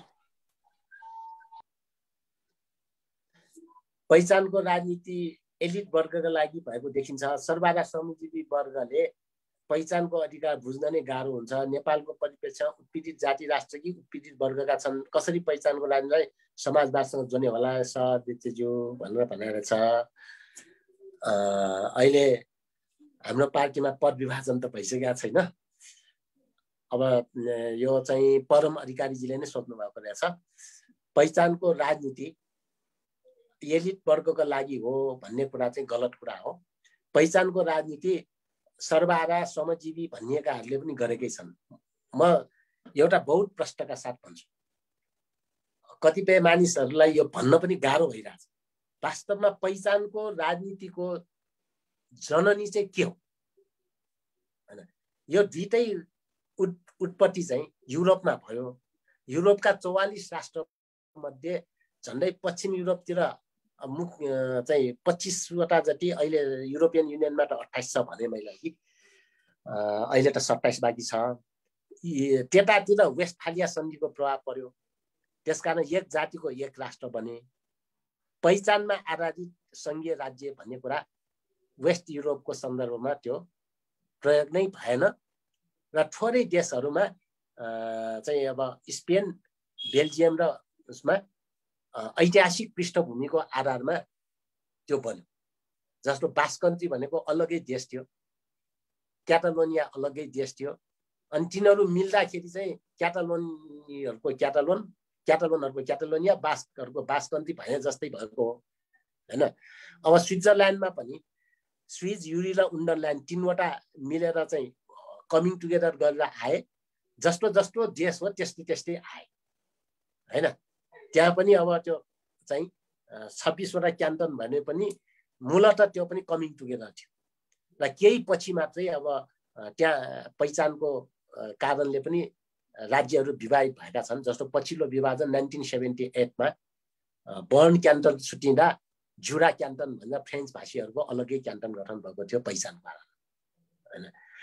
अब पहिचानको राजनीतिको वास्तविक जननी चाहिँ को हो त भनेर हेर्ने हो भने प्रश्न त्यसको सुस्पष्ट व्याख्या गर्ने पहिलो व्यक्ति चाहिँ भ्लादिमिर इलिच लेनिन थियो। लेनिनले तपाईको जातीय आत्मनिर्णयको अधिकारको कुरा चाहिँ सन् 1903 मै उठाइसकेका थिए, सन् 1903 मै। तर लेनिन चाहिँ पहिला एकात्मक राज्यको पक्षधर थियो। त्यसकारण उनले एकात्मक राज्यलाई सुहाउने जनवादी केन्द्रता हैन, एकात्मक राज्यमा त केन्द्र हुन्छ त्यसपछि युनिट हुन्छ, त्यसकारण युनिटरी कन्ट्रीलाई सुहाउने गरी केन्द्रीकृत राज्य चलाउने अवधारणालाई सेन्ट्रलिजमको रूपमा, डेमोक्रेटिक सेन्ट्रलिजम भन्दा केन्द्रीकृत ढङ्गले पार्टी चलाउने अवधारणा, केन्द्रीकृत ढङ्गले देश चलाउने अवधारणा नै अगाडि सारेका थिए।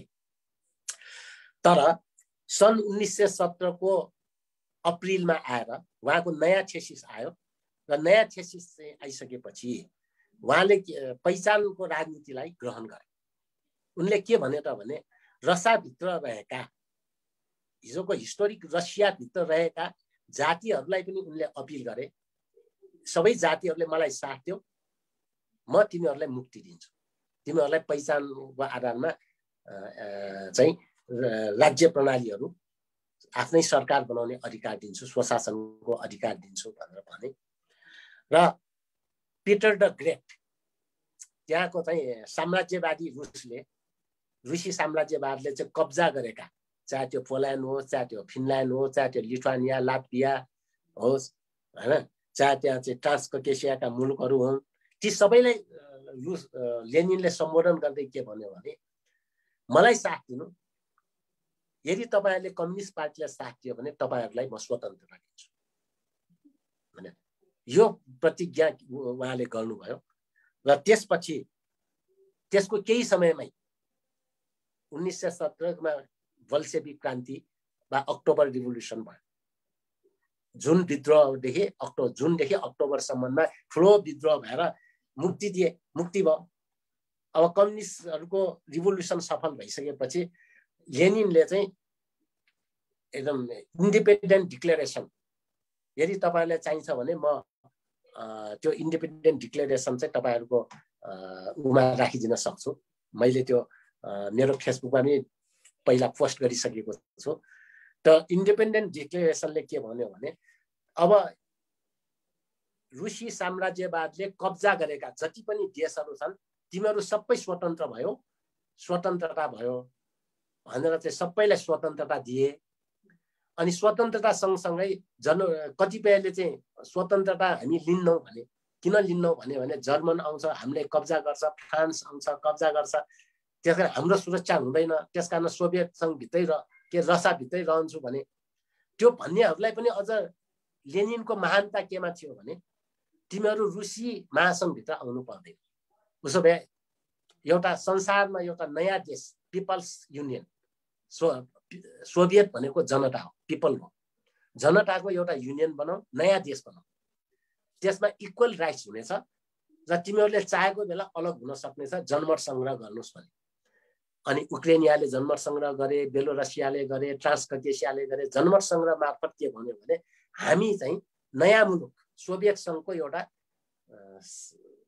एकाइ भएर रहन्छौँ भनेर उनीहरूले भने। तर फिनल्यान्डले चाहिँ स्वतन्त्रता घोषणा गर्यो, पोल्यान्डले स्वतन्त्रता घोषणा गर्यो, लिथुनिया लाटभियाहरूले स्वतन्त्रता घोषणा गरे, इस्टोनियाले स्वतन्त्रता घोषणा गरे। यी सबै स्वतन्त्रहरू भए। तर पछि स्टालिनको पालामा फेरि यी बाल्टिक राष्ट्रहरूलाई चाहिँ कब्जा गरेका थिए होइन। अब यस्तो किसिमका घटनाहरू घटेका छन् र लेनिनको त्यो पहिचान सहितको संघीयताको अवधारणाले उहाँले चाहिँ कस्तो संघीय राज्य भन्दा सोभियत युनियनलाई चाहिँ दुईटा आधारमा संघीयतामा जाने, एउटा सन्धिको आधारमा ट्रिटी फेडरलिजम भने उहाँले चाहिँ ट्रिटी फेडरलिजम है। ट्रिटी फेडरलिजम भनेको एउटा देश र अर्को देश बिचको अर्थात् सोभियत सङ्घले कब्जा गरेका, हिजो रसियाले कब्जा गरेका देशहरूसँग सन्धि गरेर सम्मिलित हुने र समान हैसियतमा रहने, त्यसलाई ट्रिटी फेडरलिजम, जसमा चाहिँ चाहने बित्तिकै उनीहरू स्वतन्त्र हुन सक्ने होइन, चाहने बित्तिकै उनीहरू स्वतन्त्र हुन सक्छन् भन्ने मान्यता सहित Soviet union is the volunteer union of the Soviet भनेर चाहिँ जनताको भोलिन्टियर युनियन। अनि त्यसपछि रसियाभित्रको जातिहरूलाई चाहिँ के भन्यो भने ऐतिहासिक रसिया भनेको हिजै पनि एउटा देश हो, यो देशभित्र रहेका जातिहरूको हकमा चाहिँ सोसियलिजम बेस्ड अन अटोनोमी होइन, यस्तो समाजवादी मुलुक, यस्तो सङ्घीय मुलुक जो चाहिँ अटोनोमीमा मात्रै बेस हुन्छ, तिनीहरूलाई चाहिँ राइट टु सेल्फ डिटर्मिनेसनको नाममा पृथक हुने अधिकार छैन। सोभियत सङ्घभित्रका एकाइहरूलाई पृथक हुने अधिकार छ। अनि सङ्घभित्र पनि सोभियत सङ्घभित्र फेरि रसिया आफै पनि सङ्घीय सङ्घभित्र सङ्घ छ, सङ्घीयभित्र सङ्घीय देश छ। अनि त्यो रसियाभित्रको चाहिँ 22 वटा जुन रिपब्लिक अहिले छ भने मैले पहिला त्यति बेला चाहिँ 21 वटा थियो, ती 21 वटा रिपब्लिकहरूलाई चाहिँ स्वतन्त्रताको अधिकार छैन। त्यो चाहिँ अटोनोमी बेस्ड फेडरलिजम अर्थात् treaty based federalism, autonomy based federalism, यो दुईटा थियो। र यो अटोनोमी बेस्ड फेडरलिजम भनेर जुन उहाँले स्वायत्ततामा आधारित सङ्घीय शासनको परिकल्पना गरे, यो भनेको पहिचान सहितको संघीयता हो। त्यसकारण पहिचान सहितको संघीयताको वास्तविक जननी लेनिन हो। त्योभन्दा अगाडि कसैले पनि यसको चाहिँ वकालत गरेको देखिँदैन। बरु वेस्टफालिया सन्धिले त एउटा जातिको एउटा देश भनेर पश्चिम विश्वमा त त्यस्तो पो गरियो त हैन। अब त्यसपछिका दिनहरूमा पनि ट्रान्सककेसिया भन्ने एउटा राज्य थियो सोभियत सङ्घभित्र। त्यो ट्रान्सककेसियालाई पनि जातीय आधारमा 3टा देश बनाइयो, 3टा राज्य बनाइयो। ट्रान्सककेसियाभित्र एउटा आर्मेनियन थिए, अजरबैजानी थिए, अर्को चाहिँ जर्जियन थिए।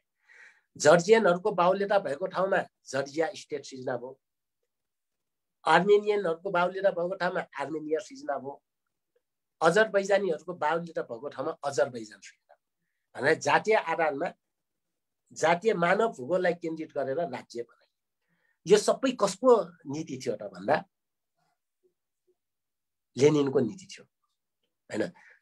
यसरी आत्मनिर्णयको अधिकार सहितको संघीय राज्य र आत्मनिर्णयको अधिकारको नाममा पृथक हुन नपाउने स्वायत्ततामा आधारित संघीय राज्य, यो दुईटा अवधारणा लेनिनका हुन्। त्यस हिसाबले यो दोस्रो अवधारणा चाहिँ वास्तवमा पहिचान सहितको संघीयताको मान्यता हो। त्यसैले पहिचान सहितको संहिताको जननी लेनिन नै भएको। अब त्योभन्दा अगाडि धेरै थोर मैले युरोपका केही ठाउँको चर्चा मात्रै गरेँ, स्विट्जरल्यान्ड, यता स्पेन र बेल्जियमको, त्यहाँ चाहिँ ऐतिहासिक पृष्ठभूमिका आधारमा आएका राज्यहरू नै हुन्। त्यसैले यो वर्गीय मुक्तिसँग यो चाहिँ बाजिन्छ हैन। यो जातीय उत्पीडन र वर्गीय उत्पीडन सँगसँगै जान सक्दैन कि श्रमजीवी वर्गले चाहिँ पहिचानको अधिकार को राजनीति किन गर्ने भन्ने जस्ता विविध खालका प्रश्नहरू जुन नेपाली समाजमा विभिन्न ठाउँमा उठिया छ, त्यसलाई चाहिँ हामीले चिर्न सक्नै पर्दछ। त्यसैले यो पहिचानको राजनीति एलिट वर्गको राजनीति होइन, पहिचानको राजनीतिको जननी नै कम्युनिस्ट हो विगतमा। नेपालमा पनि माओवादीले यसलाई चाहिँ स्पेसल्ली जनयुद्धको क्रममा नै भित्राएको हो। यहाँ एलिट राजनीति गर्नेहरूले भित्राएको भन्न यहाँ पनि मिल्दैन।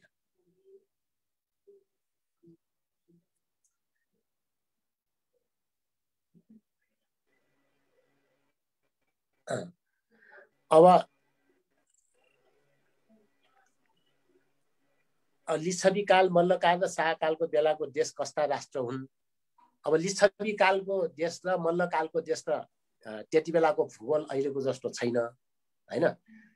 अब भन्न त किल्ला काङ्गडा यतापट्टि चाहिँ उसम्म गयो भनिन्छ, त्यो चाहिँ 40 वर्षको हिस्ट्री मात्रै हो। अब यक्ष मल्लको पालामा एकदम बृहत नेपाल थियो भन्छ, तर उसले अंशबन्दा गरेको कागज चाहिँ हेर्दा तामाकोसीदेखि चिसापानी बाहेक देखिँदैन। मैले मेरो चाहिँ पुस्तक सङ्घीय गणतन्त्र नेपालमा यक्ष मल्लले गरेको कुराहरू कति सही कति बेसही भन्ने कुराको पनि विश्लेषण गरेको छु। उहाँले 4वटा आफ्ना छोरा र फुपूको छोरालाई चाहिँ गरी स्टेट बाँडेको थियो हैन। त्यो स्टेट बाँड्दाखेरि चाहिँ पूर्वमा तामाकोसीसम्म मात्रै देखिन्छ, यहाँदेखि यहाँसम्म, पश्चिममा चाहिँ तपाईँको कालका के पश्चिम दक्षिणमा चिसापानी भन्दा उता बाँड्या छैन अंशबन्दामा, अनि चाहिँ महाभारत रेन्ज भन्दा तलको तराईको भूभाग कुनै पनि बाँड्या छैन, कालका वन भनेर राखेको छ। भनेपछि त त्यो अतिरञ्जित प्रचार मात्रै हुन्। अब पृथ्वीनारायण शाहले राज्य विस्तार गरिसकेपछिको अवस्थामा सतलजसम्म पुगेको हो, तर त्यो इतिहास लामो छैन हैन। पूर्वमा पनि टिस्टासम्म पुगेको हो, तर त्यो इतिहास भनेको लामो होइन। लिम्बुवान जितेपछि 1831 मा हैन, लिम्बुवान जितेपछि टिस्टासम्म पुग्या हो। त्योभन्दा अगाडि त लिम्बुवान अलग्गै देश थियो, किराँत अलग्गै देश थियो, नेपाल मण्डल अलग्गै थियो, सबै ठाउँमा आफ्नै किसिमको चाहिँ राज्यहरू थिए। र अब लिच्छवी कालको नेपालदेखि मल्लकालसम्मको नेपाल चाहिँ महाजनपदीय ढाँचाको थियो। इन्डियामा पनि महाजनपद राज्य भनेर जस्तो लिच्छवी राज्य चाहिँ एउटा बज्जी महासङ्घको सदस्य हो। बज्जी महासङ्घ भनेको कहिले 8वटा कहिले 9वटा जनपद वा राज्यको सङ्घ थियो। त्यसैले बज्जी महासङ्घभित्र एउटा राज्यको रूपमा लिच्छवी राज्य थिए। त्यो लिच्छवीहरू नेपालमा प्रवेश गरिसके पश्चात उनीहरूले नेपालमा चाहिँ यो महाजनपदीय ढाँचाको सङ्घीय राज्यलाई भित्राएको देखिन्छ।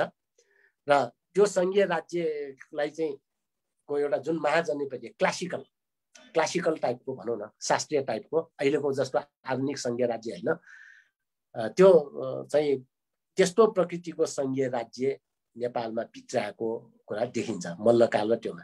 पृथ्वीनारायण शाहले चाहिँ अब यसलाई चाहिँ केन्द्रीकृत सामन्ती राज्यको रूपमा आधुनिक नेपाल निर्माण गरिसकेपछि चाहिँ जुन निर्माण गर्यो त्यो चाहिँ केन्द्रीकृत राज्य थियो। त्यसैले यो दुईटा अवस्थामा पहिला सङ्घीय राज्यको रूपमा थियो नेपाल मण्डल, र पछिल्लो कालमा चाहिँ त्यो केन्द्रीकृत राज्यको रूपमा नेपाल मण्डल पनि भन्न छोडेर नेपाल मात्रै भनियो त्यसपछि।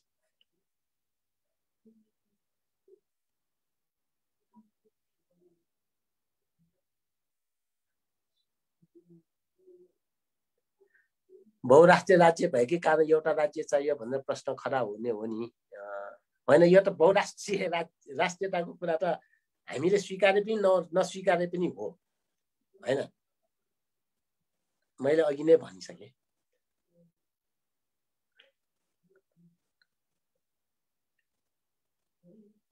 ल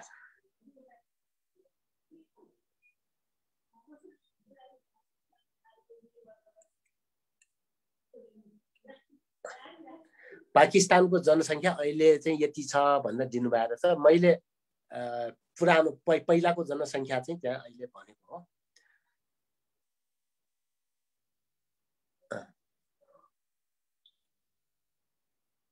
अब हाम्रो पार्टी कसरी अगाडि बढ्छ भन्ने सन्दर्भमा हाम्रो पार्टी चाहिँ अहिले जुन अवस्था छ त्यो अवस्था एउटा जटिल अवस्थामा गएको छ र हामी सकेसम्म पार्टी एकतालाई जोगाउँदै अगाडि बढ्ने पक्षमै छौँ।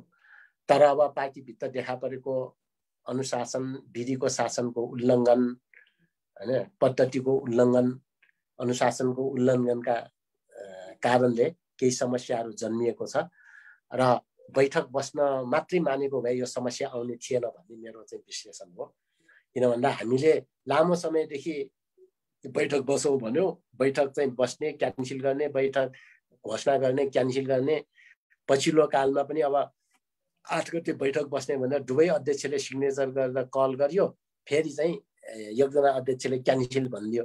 अब बैठकै बस्न नचाहने अनि म नै अध्यक्ष हुँ भनेर फटाफट चाहिँ निर्णय गर्दै ओलीसँग चाहिँ वार्ता गर्ने यताउता भएको भएर यो अनुशासनहीन काम हो। सामूहिक नेतृत्वमा पार्टी चल्नुपर्छ। हाम्रो पार्टी अध्यक्षात्मक वा महासचिवीय ढङ्गको होइन। यसपटकको जेठ अस्तिको 8 गते हाम्रो पार्टीमा एउटा राजनीतिक प्रतिवेदन र प्रस्ताव पास भएको छ र त्यो राजनीतिक प्रतिवेदन र प्रस्तावमा पनि तेस्रो च्याप्टरमा समायोजनमा देखा परेका समस्याहरूको सन्दर्भमा र पार्टी एकीकरणको महत्त्वको बारे उल्लेख गर्ने सन्दर्भ त्यहाँ चर्चा छ। पार्टी एकीकरण र समायोजनका बारे चर्चा छ। त्यो एकचोटि हेर्नु होला। त्यसमा हामीले भनेका छौँ हाम्रो पार्टी भनेको चाहिँ अध्यक्षात्मक ढङ्गले अध्यक्ष अल इन अल हुने, अरू चाहिँ ल्याप्चा लाउने होइन। न त कम्युनिस्ट पार्टीको जस्तो महासचिवीय प्रणाली हुने, महासचिव अल इन अल हुने, अरूले चाहिँ महासचिवको सबोर्डिनेटर हुने, त्यस्तो होइन। हाम्रो पार्टी भनेको सामूहिक नेतृत्व समावेशी प्रतिनिधित्व पार्टी हो र यसको वैधानिक व्यवस्था नै गरिएको हुँदा हामीले पार्टीलाई त्यही ढङ्गले लानुपर्छ र सामूहिक नेतृत्व समावेशी प्रतिनिधित्वको पार्टीको रूपमा र हाम्रो सङ्गठनात्मक सिद्धान्त पनि कम्युनिस्टहरू जस्तो केन्द्रीकृत पार्टी केन्द्र नै अल इन हो सबै तल चल्ने भन्ने खालको होइन र त्यसकारण हामीले लोकतान्त्रिक अकेन्द्रियता आफ्नो क्षेत्राधिकारभित्रको काम सबै कमिटीले स्वतन्त्रतापूर्वक स्वायत्तताका साथ गर्न पाउने वैचारिक रूपमा मात्रै पार्टीसँग आबद्ध भएर रहनुपर्ने र सङ्गठनात्मक रूपले चाहिँ विधानले दिएको अधिकारहरू प्रयोग गर्न जान पाउने भएकोले हामीले अकेन्द्रियताको सिद्धान्तलाई लिएका छौँ। त्यसकारण डेमोक्रेटिक नन सेन्ट्रलाइजेसन लोकतान्त्रिक अकेन्द्रीकरणको पद्धतिबाट हामी चल्छौँ भन्ने कुरालाई क्लियरली त्यहाँ पनि छ।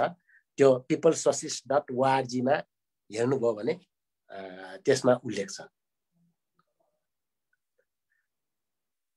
अब अन्त्यमा आएन जस्तो लाग्छ। होइन, यो प्रश्न चाहिँ लेख्ने काम सुरु भएर होला यो थपिएकै रहेछ।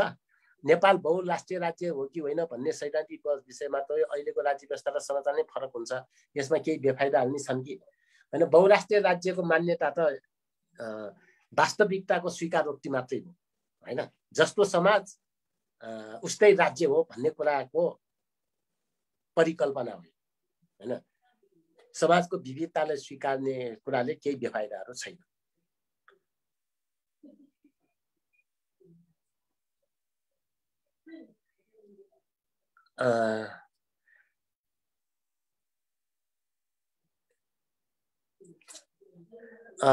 तपाईले युरोपियन सिद्धान्त अनुसार नै नेपालले बहुराष्ट्रिय राज्य हो भनेर चाहिँ भन्नुभयो। यो युरोपियन सिद्धान्त अनुसारको कुरा मात्र होइन।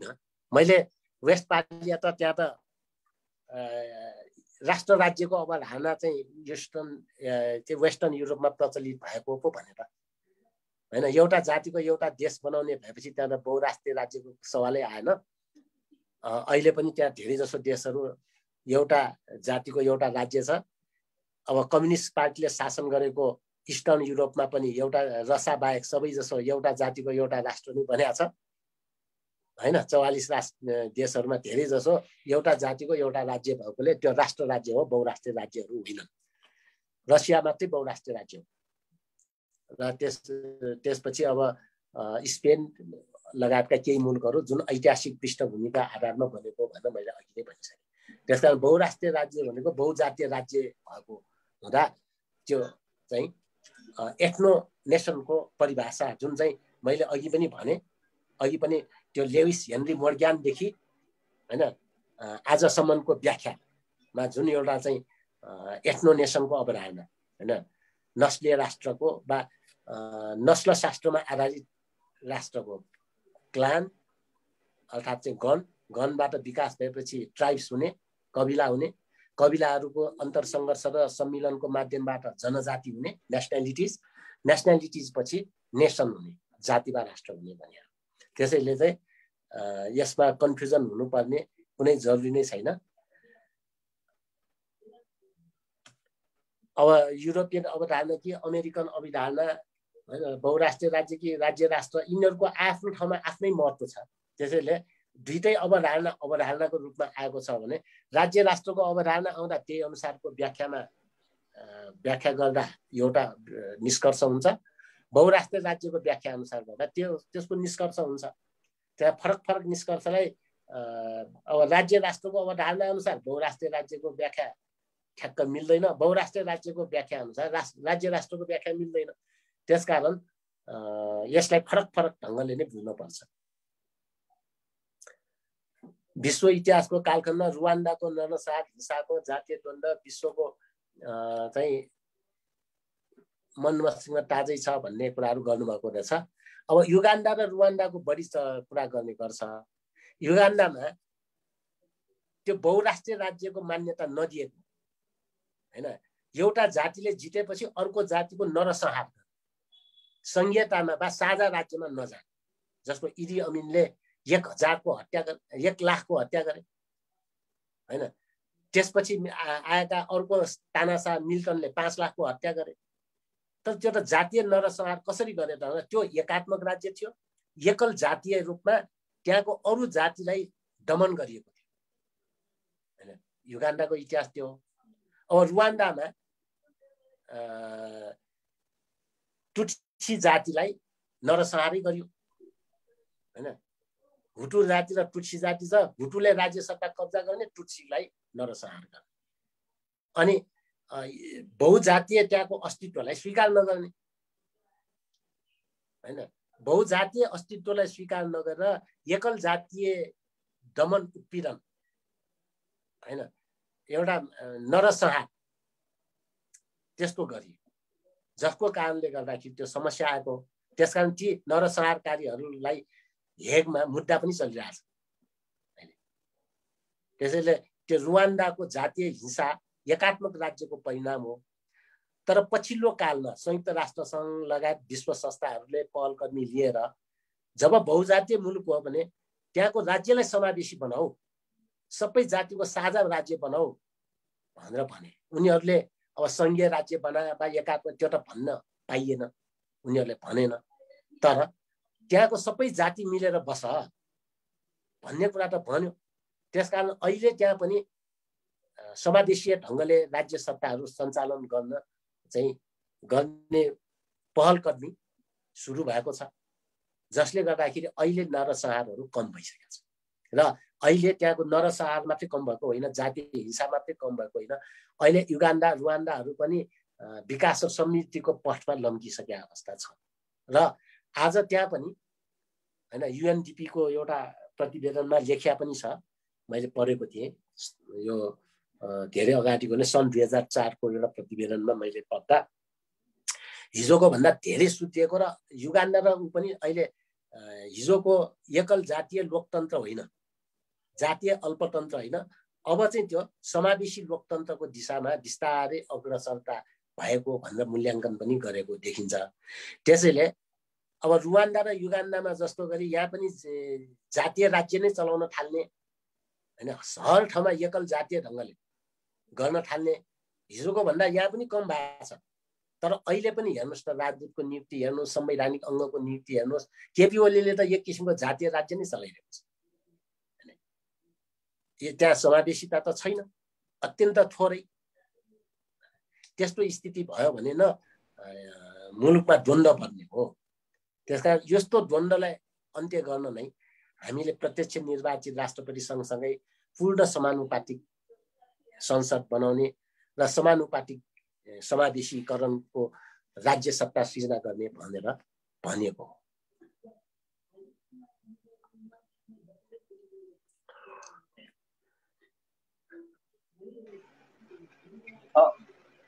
अब त्यसपछि लिच्छवी काल यो मैले भनिसकेँ। अब यहाँ धेरै प्रश्नहरू, यो प्रश्नहरू चाहिँ धेरै आइराखेको छ होइन। मैले यो माननीयज्यू अब अर्को कार्यक्रम राखेर एक दिन फेरि राखेर फेरि प्रश्न उत्तर मात्रै हामी लिने गरेर एउटा कार्यक्रम अर्को दिन एकचोटि राख्ने गरेर आजलाई चाहिँ कार्यक्रम। अब एउटा मात्रै प्रश्न बाँकी रहेछ यहाँ, लिम्बुवान भनेको के हो भनेर र वर्तमान बहुराष्ट्रिय राज्यमा अट्न सक्छ भन्ने छ। अब सङ्घीय राज्यभित्र होइन पहिचान सहितको संहिताभित्र लिम्बुवान त अट्नै पर्ने हो, अरू पनि अट्नु पर्थ्यो। लगभग मैले अन्तिमसम्म नै हेरेँ। लास्टमा एउटा चाहिँ जर्मनमा पनि राष्ट्र राज्य मल्टिनेसनल स्टेट र बहुल राष्ट्र राज्य मल्टिनेसन स्टेट र बहुल राज्य राष्ट्र मल्टी स्टेट नेसन भनेको एउटै हो कि फरक हुन्? यिनीहरू फरक हुन्। अब यसलाई पछि कुराकानी गरौँला। बहुल राज्य राष्ट्र भन्ने अवधारणा चाहिँ वास्तवमा यो सही अवधारणा होइन, किनभने बहुल राज्यको अवधारणा भनेको त सङ्घीय राज्यको अवधारणा हो। सङ्घीय राज्यमा त राज्यभित्र राज्य पो हुन्छ र बहुल राज्य राष्ट्र भन्ने अवधारणा चाहिँ संयुक्त राष्ट्रसङ्घले पनि लिएको छैन, अरूले पनि लिएको छैन होइन। त्यसले राज्य राष्ट्रको मात्रै अवधारणा लिएको हो। अब त्यसले राज्य राष्ट्रलाई नै भन्न खोजेको हो भने ठिकै हो। अब बहुल राष्ट्र राज्य त मैले अघि नै व्याख्या गरिसकेँ। ल यी सबै अवधारणाहरूको सन्दर्भमा मैले देखे जति यहाँ सोधिएका प्रश्नहरूको जवाफ दिएँ।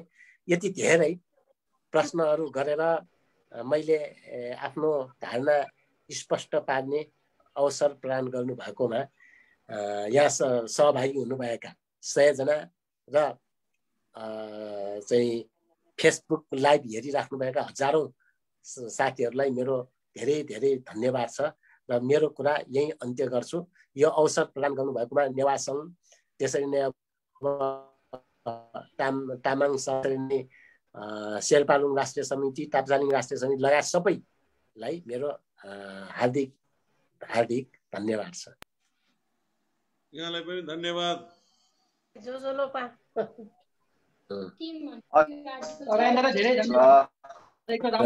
नमस्कार, धेरै धेरै धन्यवाद माननीय एकदम धेरै धेरै आभारी छौँ हामी। एकछिन कार्यक्रमको सबैजना सङ्घीय अभिवादन जजलप्पा सुब्रात है।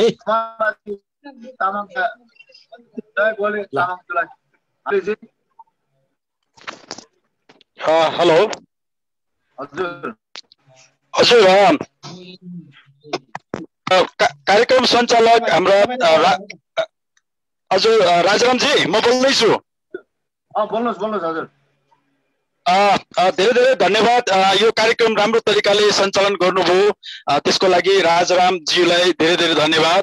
यस्तै स्वागत मन्तव्य हाम्रा सत्यनारायण दङ्गोलजीले समाजवादी नेवा सङ्घको अध्यक्षज्यूले गर्नुभयो, उहाँको लागि पनि म विशेष धन्यवाद दिन चाहन्छु। आजको विषय जुन प्रस्तुता हुनुहुन्थ्यो आजको यस अन्तर्क्रिया कार्यक्रममा सह-अध्यक्षज्यू सङ्घीय जनता समाजवादी पार्टीका राजेन्द्र मान श्रेष्ठज्यूलाई म धेरै धेरै हाम्रो सम्पूर्ण टिमबाट म धन्यवाद दिन चाहन्छु।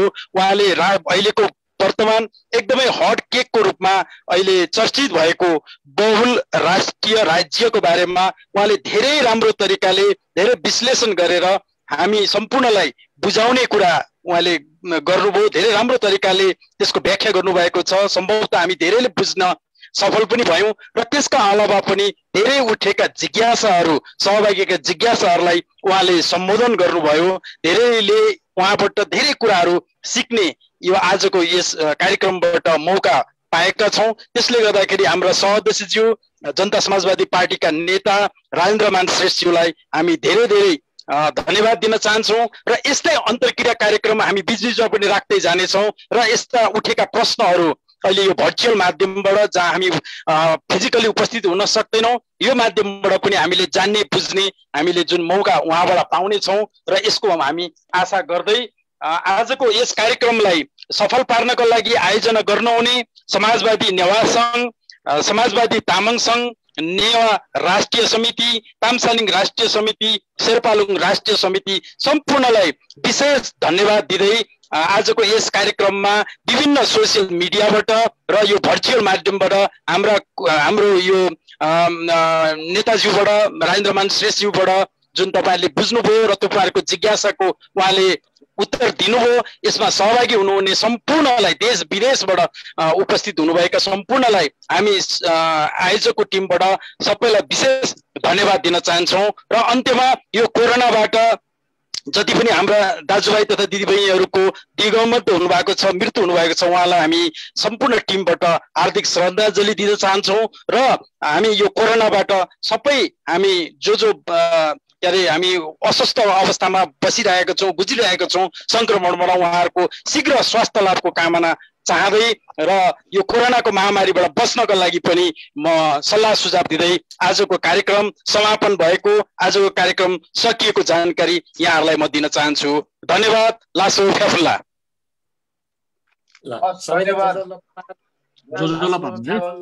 मेरो नाम चाहिँ राजेन्द्र प्रसाद श्रेष्ठ चाहिँ हो है, प्रसाद चाहिँ हो बिचमा।